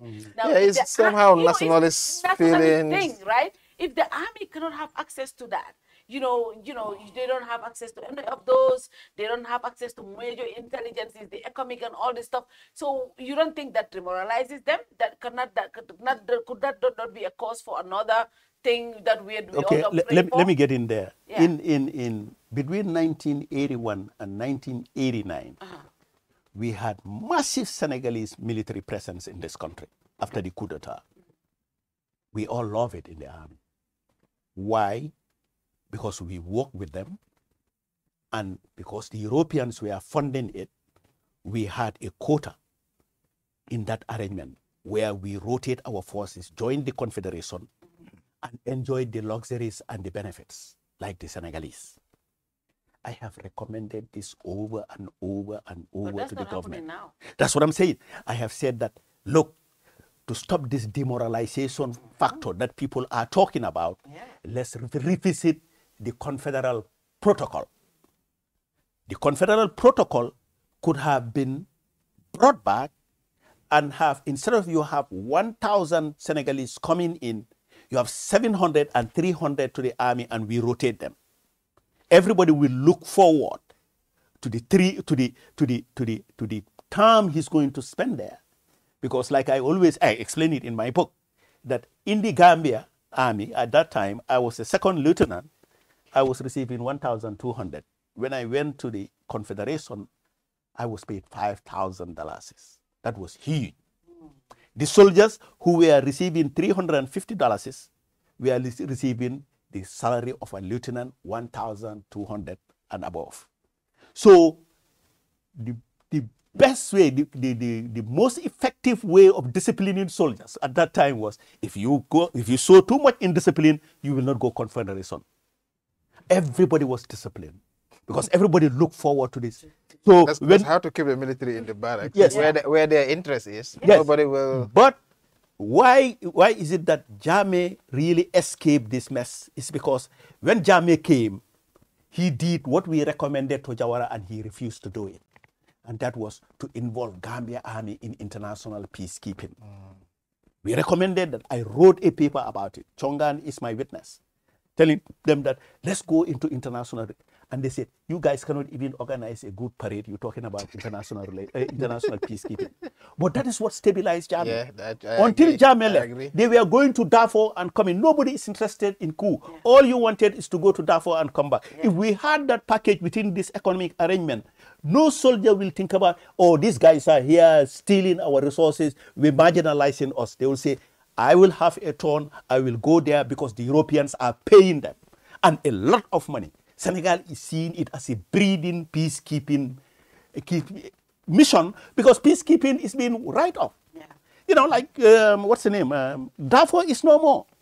But Central African Republic. You said stabilizing mission, right? Yes, stabilizing mission, just like the Confederate. You said they have stabilized. They have contributed since the arrival of economy. Yeah, just like the Confederation Army, which was all Senegalese, was a stabilizing force. Have they stabilized the country since at that time? Economic on the barrel. Right now, have they stabilized? Yeah, I mean, like, to some extent, I don't even want to go there.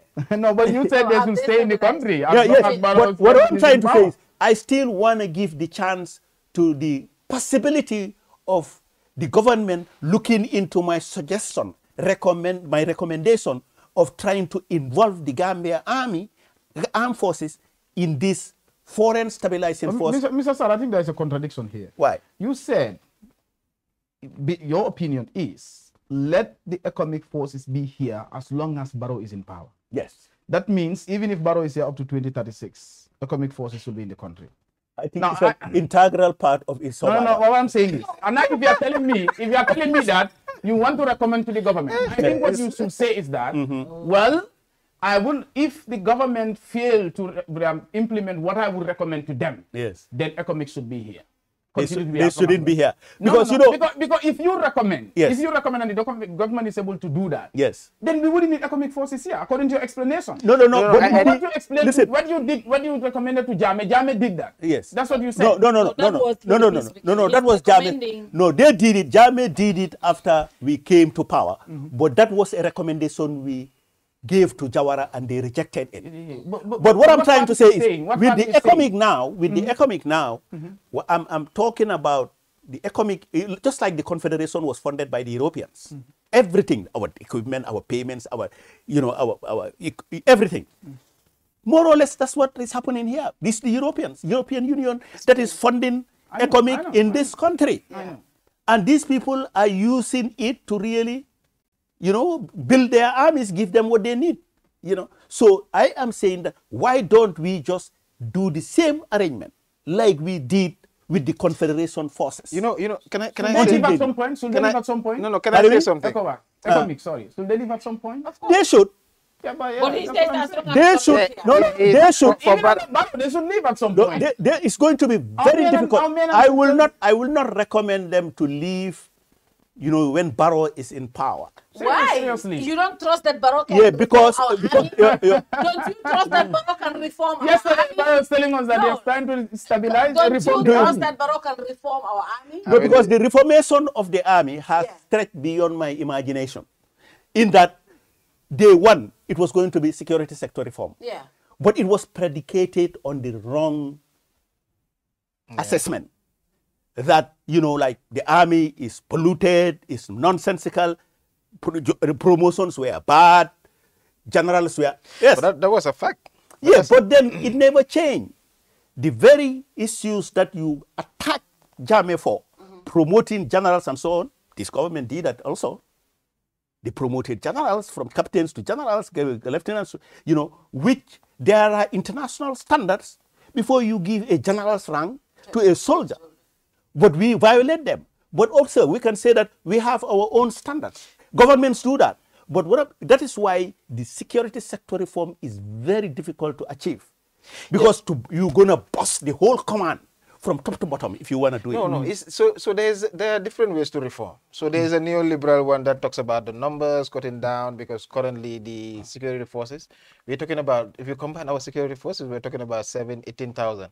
And that is like about 40% of the wage budget. And, with 40% of the wage budget, we are saying that it might not be able to get into healthcare, education, the elements of human security, basically. So that's why there's been that conversation, and that's why the issue of right-sizing and downsizing was.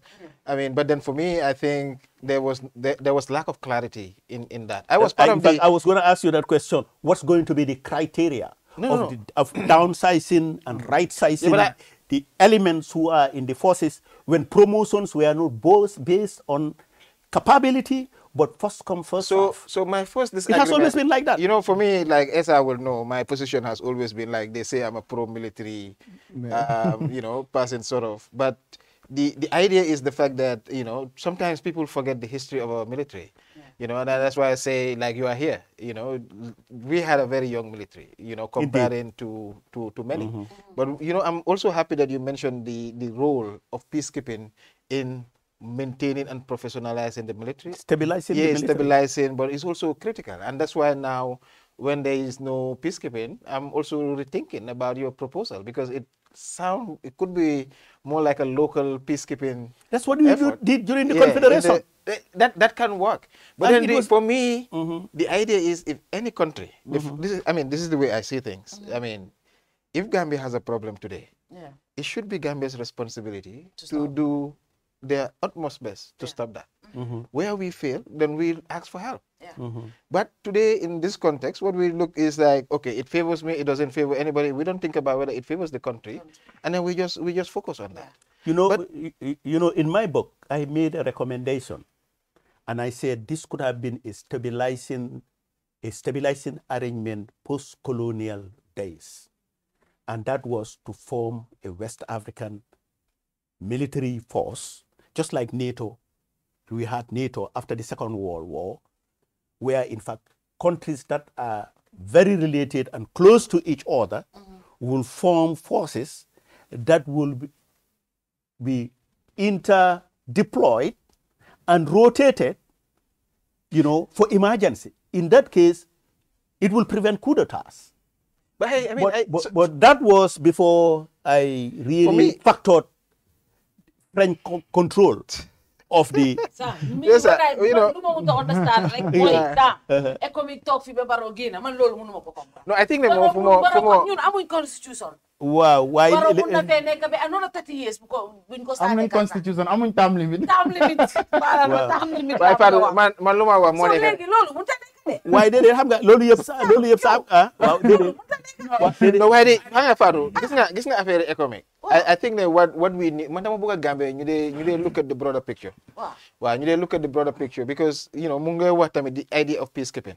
So ñun we have been going everywhere and we are getting aid. Moo tax su ñeneen nit yi waxee ne ñun suñ military is not professional ak yooyu noonu. But how comes that we have been able to do this and then we're getting the recommendation outside? But in peacekeeping, army have been very peacekeeping, we're the best when it comes to peace. If you're talking about peace in this country, we could have worked together and justify it to even those who are bankrolling us. But if we are keeping peace in other people's country, how can we not keep it in our own country? We are not in war right now. No. Hanga yena time dafa lefen yena you know but there are a lot of it's a stabilizing, not a peace. It's a stabilizing. But then the issue more come for Gambia. I think the key proposal so ko hole buba. You know, especially right now, when you talk about an exit strategy, we are talking about all that. It can work in a sense.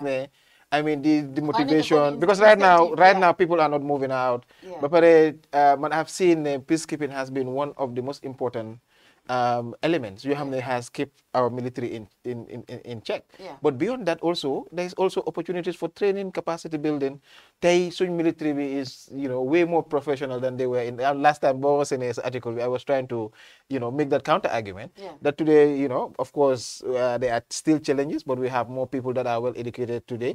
I mean compared to the previous in terms of professional exposure, they are more professionally exposed than they were before.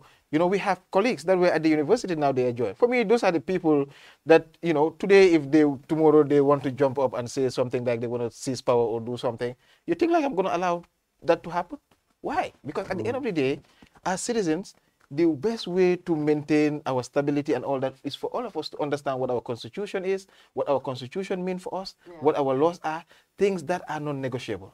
And that is the basic. No matter who is there, who wants to do it, no matter how our frustration, we need to focus on those elements and see that these ones, we can divide ourselves, we can fight over, who supports whatever party, but our constitution, our democracy, the things that hold us together, is untouchable, and people should not touch that. And whoever tried to do that, I mean, that's the people. This is the constitutional convergence we're talking about. That is needed within the ECOWAS subregion. Exactly. But it is the people. For me, at the end of the day, leaders will be leaders. The leaders come from us. Tomorrow, you talk with them. Leaders come from us. They're part of us. And if they want to do things that affect the rest of us, what we need to do is to stop that. And this is what Africans are not. That's what we are not doing. That's what we are not doing. Man, I am pro people-centered things. You have the people we know what I decide and man, when people say usually I can disagree with that, but I don't have choice. As for me as a leader, I will try to convince them, not say, well, this is not the good way, but then I will not just say, this is what I want, so let's do with what we want. And the problem we have within West Africa is they am selfish leadership. They don't care about their people, they don't care about the constitution, they don't care about anything. And at the end of the day, these are the very people in peace. They are the ones that are trying to solve certain issues, but in their own countries, they are killing their people. They are denying them what they are supposed to do. Yet people are poor, and yet you want to change the situation. As long as economic condition be continue fee, exploitation bank fee, affaire coup d'etat, political disturbance, everything will because niti yebni ko hole moy resource living la competition. Ku nekk nga buga grab rek at the end of the day. But where is the future generation? te ñun ñëpp ñu ngi commencé di am xale. So if there is chaos fii nii, how are we going to think about it that tomorrow? I always hated coup d'etats. I always hated coup No, d'etats. no, no. So I was the one who was most ñu ngi tax a new generation of Africans ñu ngi rebelliousness. Why? Because they are dissatisfied with the way democracy works, so they look for other options. Post-Cold War, this democratization, civil society waking up, and then disengagement strategy from the state, forming informal economies and all that, trying to disobey the state. That kind of rejuvenated citizenry that we had during the post-Cold War era. As a matter of fact, Vice movement. I wrote a resistance. At some point.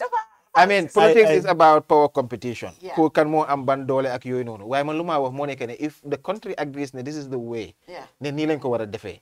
Nobody else should touch that. Nobody else has the right. Ba pare ken warta allow lolu nonu mo nek pa. Because sometimes you have to push. Sometimes nit yi ñoy wara defal. President yi ñako day def de. Te ñom ñoo nek ECOWAS. Légui ñu naka lañ mëna olo ECOWAS ci boba. ñom they put their own interest. They have a group of people. We have to protect our members and most unless from our side here ñu wax ne légui tay our outlook towards ECOWAS ne li la wara nek. Why ñun tay this is the other problem. The late vice president was talking about our foreign policy.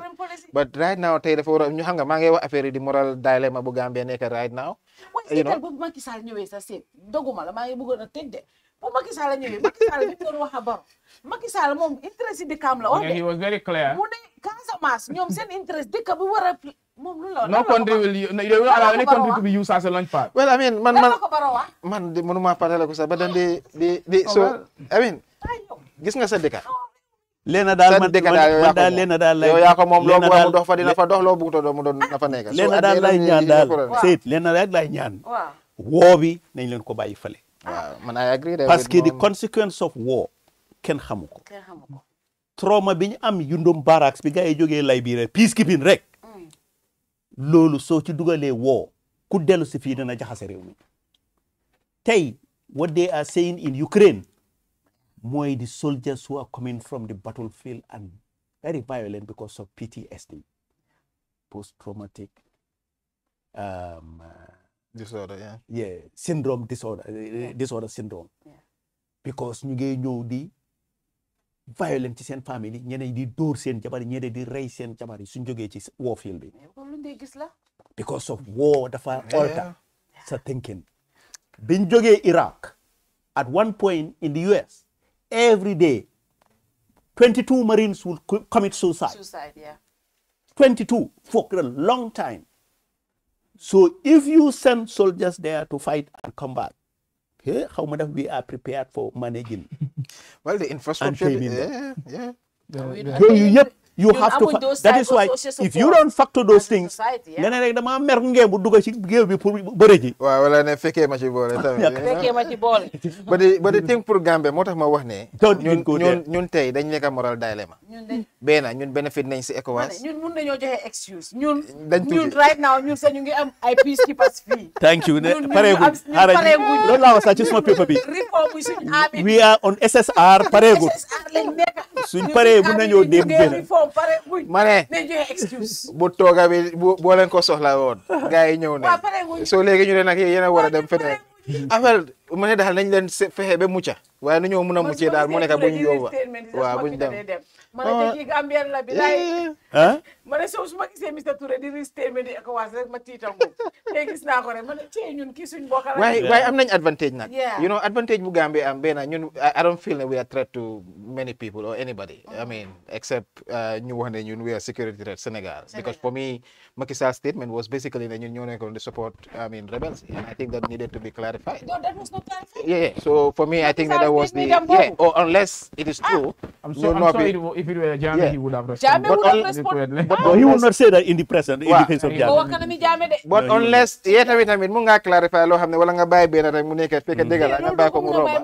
But then the issue lu ma nekk di wax mooy ne I mean come for our context I mean we need to look at that and how we do it that there are lessons that we need to learn. But Gambia tamit do they learn lesson from experiences yoo xam ne def na ko yow yaa ngi wax fii nii the confederal protocol but before that we are talking about the naka la waat sax the 1990 economic, you know, how Jawara was the chair.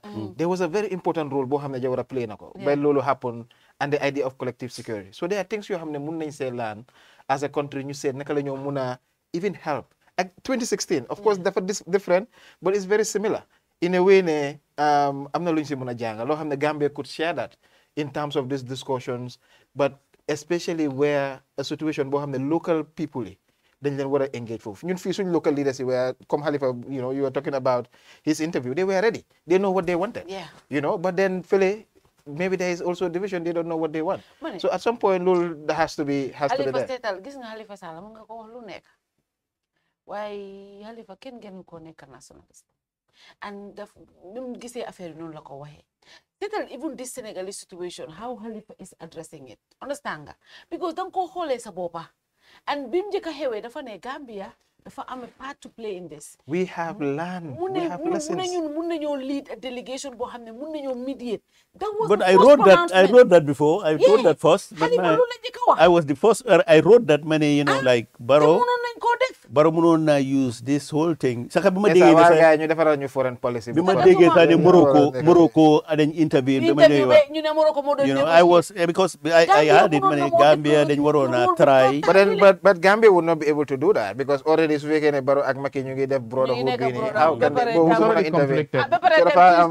Wa ne ko rek daf ñu concern, you know, sa jamm. But beyond that, su fekkee ne nekkut politics there are religious leaders again and you could use. Holal tay they're using this sultan from you know because ECOWAS we have been pushing that when you use traditional mechanism. But what is happening in Senegal, fear out.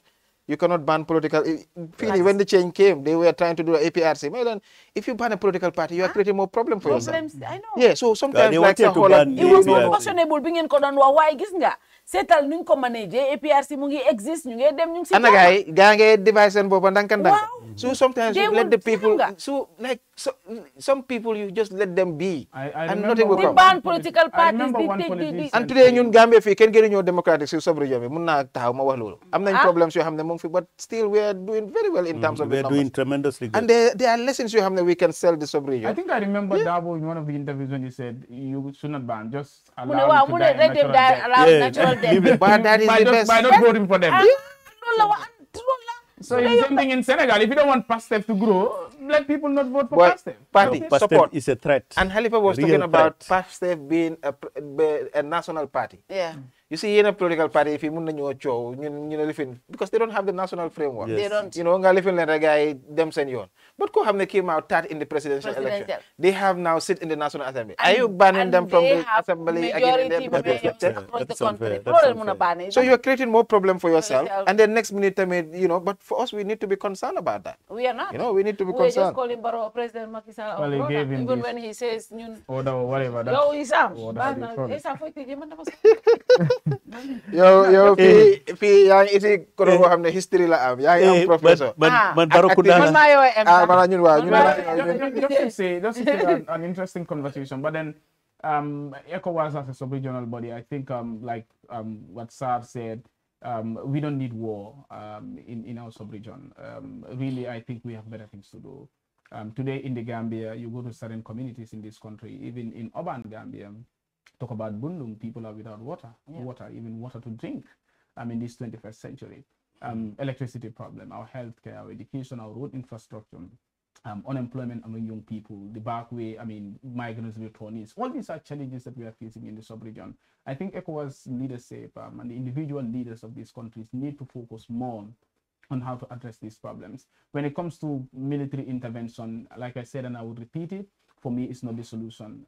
Coup is not the solution. Coup will not necessarily solve the problem because we have seen it time and again, repeatedly.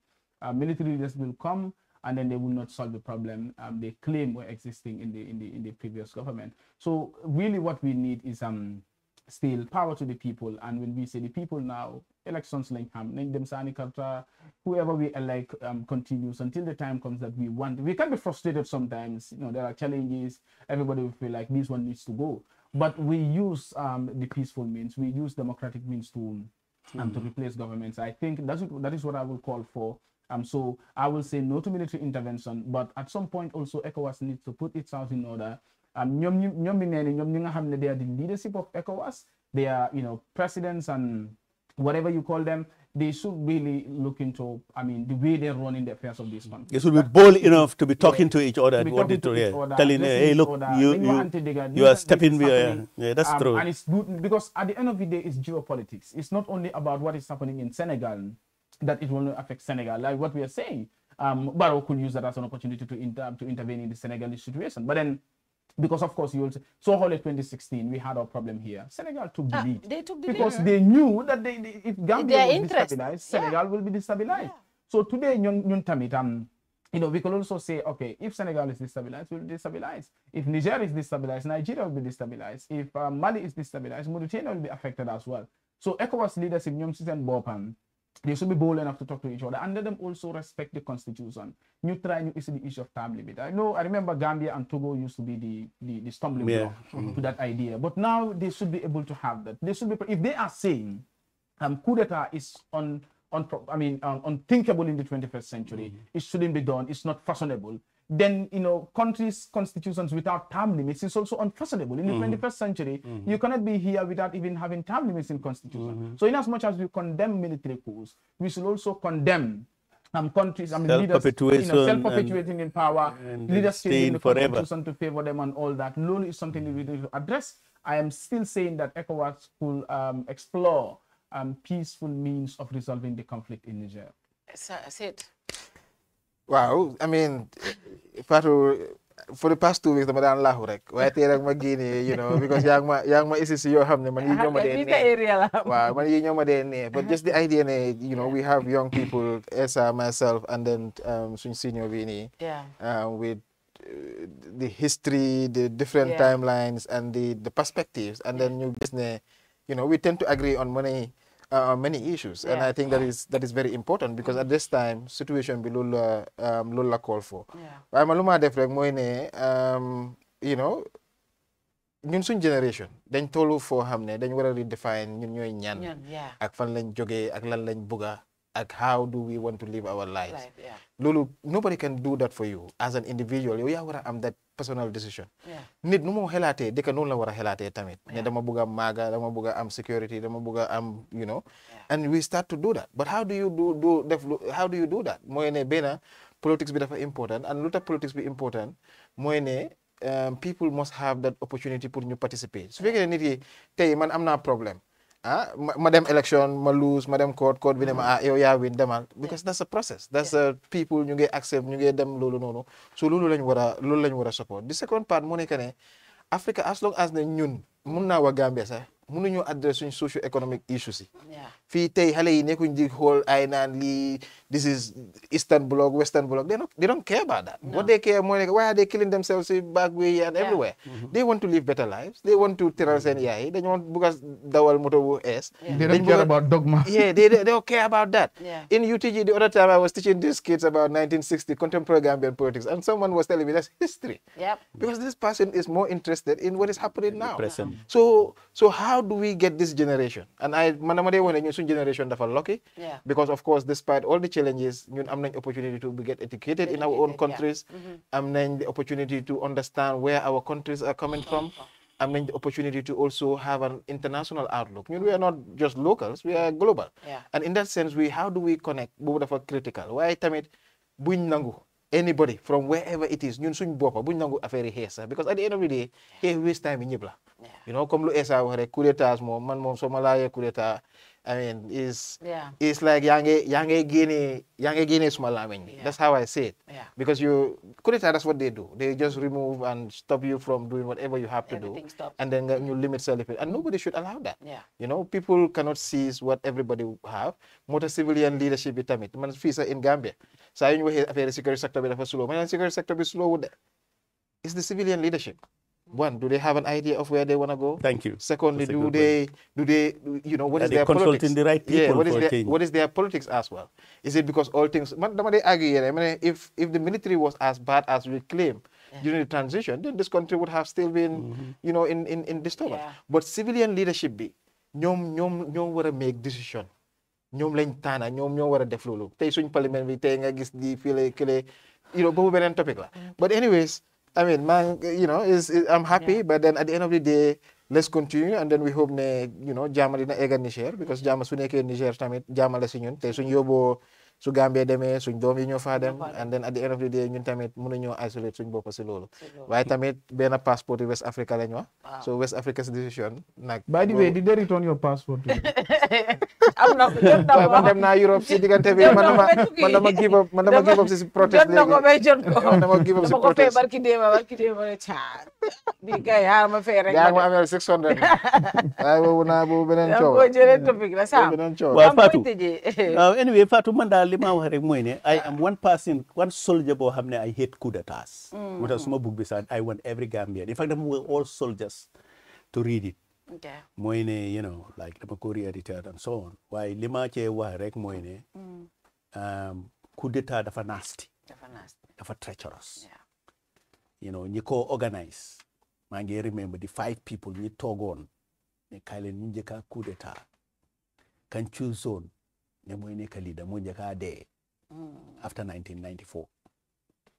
you know, and not only ne dama xam li xew waaye I lived through that day, the day of the coup d'etat.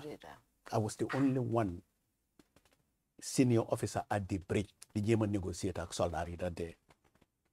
And they were like, it's our lives or this government will come down. And then the only thing they can be stable is because Bente then fogne you get exercise with the Americans. If the bandits here firing is at the bridge, the looting will start. And we will see a worse scenario as we had in 1981. Calm down. You know, don't you say they are going to fight. The Americans are coming because we are supposed to do the same exercise with them. They have amphibious tanks. They have, you know, machines that can destroy all of you. And if you kill one American, you are all dead. And that is what calmed the situation. And I kept on battling that whole day, baby Matty, around 1 a.m. Because some other day, Senegal, they were coming in. They amassed all their troops at the border, coming to invade the Gambia that night. Sana Sabali and Edward Singati and Sadibu went to talk to Kebe to say, please, guy, wajine he's not going to talk to them. Man ma captain mama cham, knew for them. And he listened to us. Mune wa den degane, hale yila, mënuñoo form government sax ñu ngi yaxa dëkk bi, and he gave us an agent ñu toa moom Banjul ci guddi googu everywhere to show him that there is no yaxa. And ci la call Abdou Diouf ne ko no, it is not as bad as you guys. I have spoken to captains ñoo xam ne dañ ci bokka. moo tax ma ne la there was a window boo xam ne in Niger biñ ne soldat yi they were against the coup guys yi nekk ci palace bi ci diggante boobu foofu la intervention xëjoon. waaye bi soldat yi yëpp ñëwee ne we are together, forget about it. jeex na 1981 soo gisee Senegalese yi mun a dugg si dëkk bi, majority of police officers in Banjul refused to join the rebellion. Although it was the police orchestrated rebellion and the field force who were better armed, ñoom buub dañ barricade Hegan and area boobu yëpp with seen ku ñëw ñu shoot la, and they kill a lot of rebels. And that gave Senegal ne there are loyalists. And then they liaise with the troops that were in Farafenye, ñoom Modou Njie, and they attack the country and they stabilize. So, man, what I'm trying to just explain more, man, I hate coups. My book is all about how dirty, how nasty, how terrible coup is. Why not?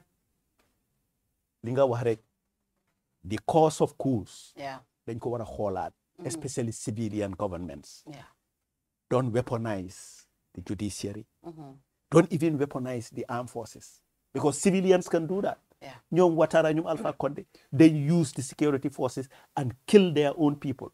Why?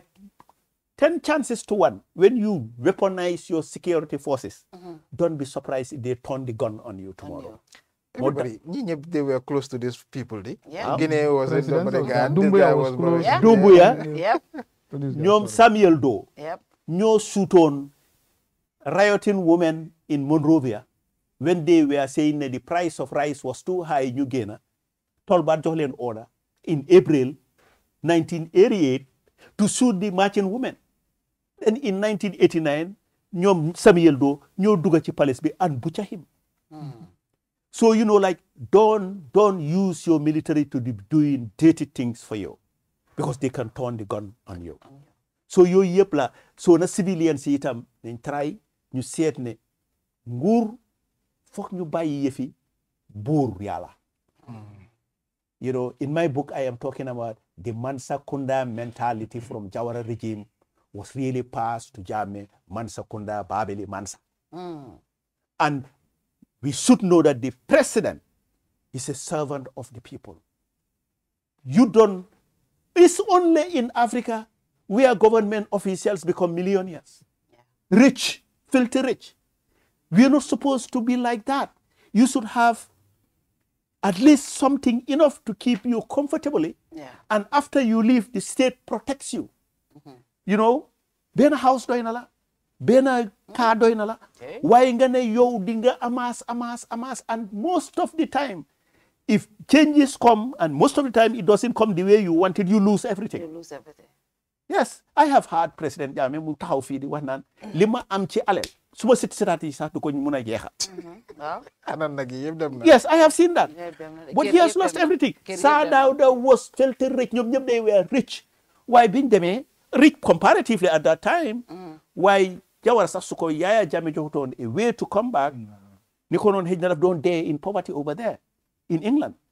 So you know, greed bi moo ñu giteen. Ku nekk da nga bëgg more than what you want. Loo xam ne du la jëriñ ci dara. Nga ne waaw man suma family. In fact, bés boo fi jógee sa family dañoo yàqa yëpp. Duñ survive another generation pour keep that money you have stolen. So we have to see government as ne da nga war a ñëw service the people. If you know that in your mind doo corrupt, doo greedy, doo sàcca, doo yàqa. Te yow figurehead bi soo melee noonu rek ñëpp dañoo roy ci yow. Because soo ko defee duñ ko mën a def sax just like waaye li Singapore yi wan mën naa laaj la suñ government lan nga xalaat am nañ that leadership bi Singaporeans I want to go there Sam du tontu boobu Singaporeans that's how they mess it up no I don't want to go there because I don't want to be judgmental no dama la sonal so apparently that's what I'm going to close. Let me just say thank you very much. Conversation. Why it seems like you close him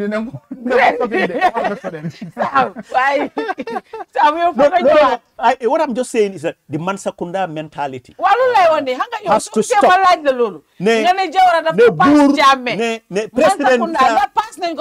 President ya minister ya wursak la not the, you know, it's not wursak li service la to the nation yaa gën a war a torox ñëpp in fact suñu la ne resigner sax da nga war a daw because of coono nga war a daj pour ron ko noonu la war a mel waaye pour ne yow soo toogee especially balaa ngaa wax sumaay ku nekk am sa géwéli boppa da nga am sa géwéli boppa am sa sëriñi boppa am sa ku ne you know those are the things that are missing us up if that doesn't stop believe me we are not going anywhere. Extra enjoyment. I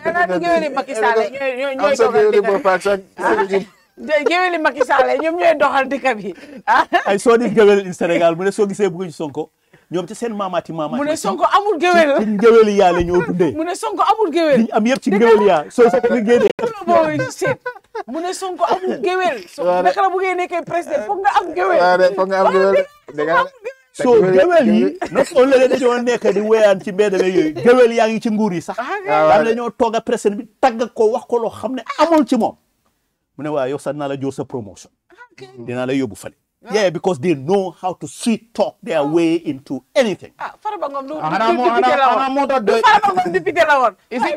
that the reason why they Munita win elections here? Because all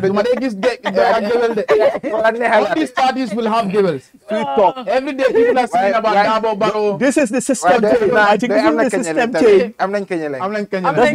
This is the system change. I think Khalifa Sallah has been talking about. You'll never I know it's not even like that. Salangari. Senegal nag ñoom de ci torox parce que Sénégal nga gis xale bu ndaw 25 26 mu kalaw dóor sikimam naan la daf laa wax waaw inaa la ñaan bi dinaa la wax cruise bi fii na le nekk sëriñ bu mag a mag fo nati koo xam ne waroon naa dem takka digaam liggéey am xaalis ñu ko jox adiya because of what No, they are nonsense. Yeah, definitely. Anyway, I think I have said too much. Very Thank you very much. Thank you very much, Sait. You know, always great having you guys on the show, and Esther, of course. Until we come your way next week, inshallah. Good night to you all. See you. Bye-bye. Thank you. Thank you.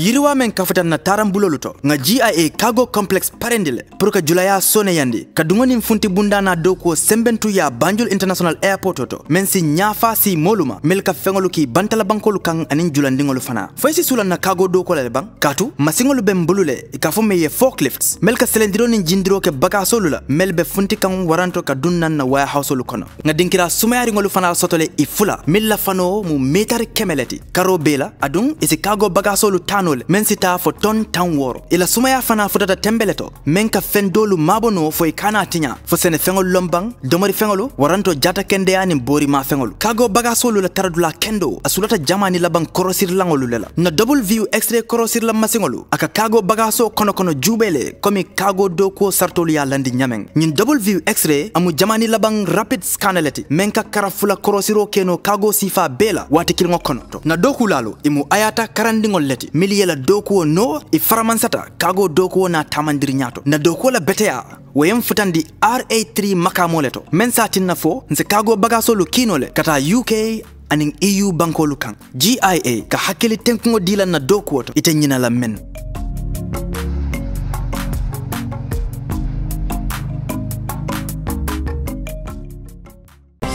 Every day is a new opportunity to make sure our first impressions are always our best, and to see possibilities on the horizon, to make our facilities and services more accessible and find freedom all around us. With a location proximity to active markets, with a liberal air transportation policy, that daily pursuit is how we turn everyday opportunities for you. For all destination marketing support, customized packages for new existing airlines and operators, and for a highly ranked tourist destination, the Gambia Civil Aviation Authority is here to serve. We regulate air transport, operate and manage BIA technical requirements, merged with commercial considerations.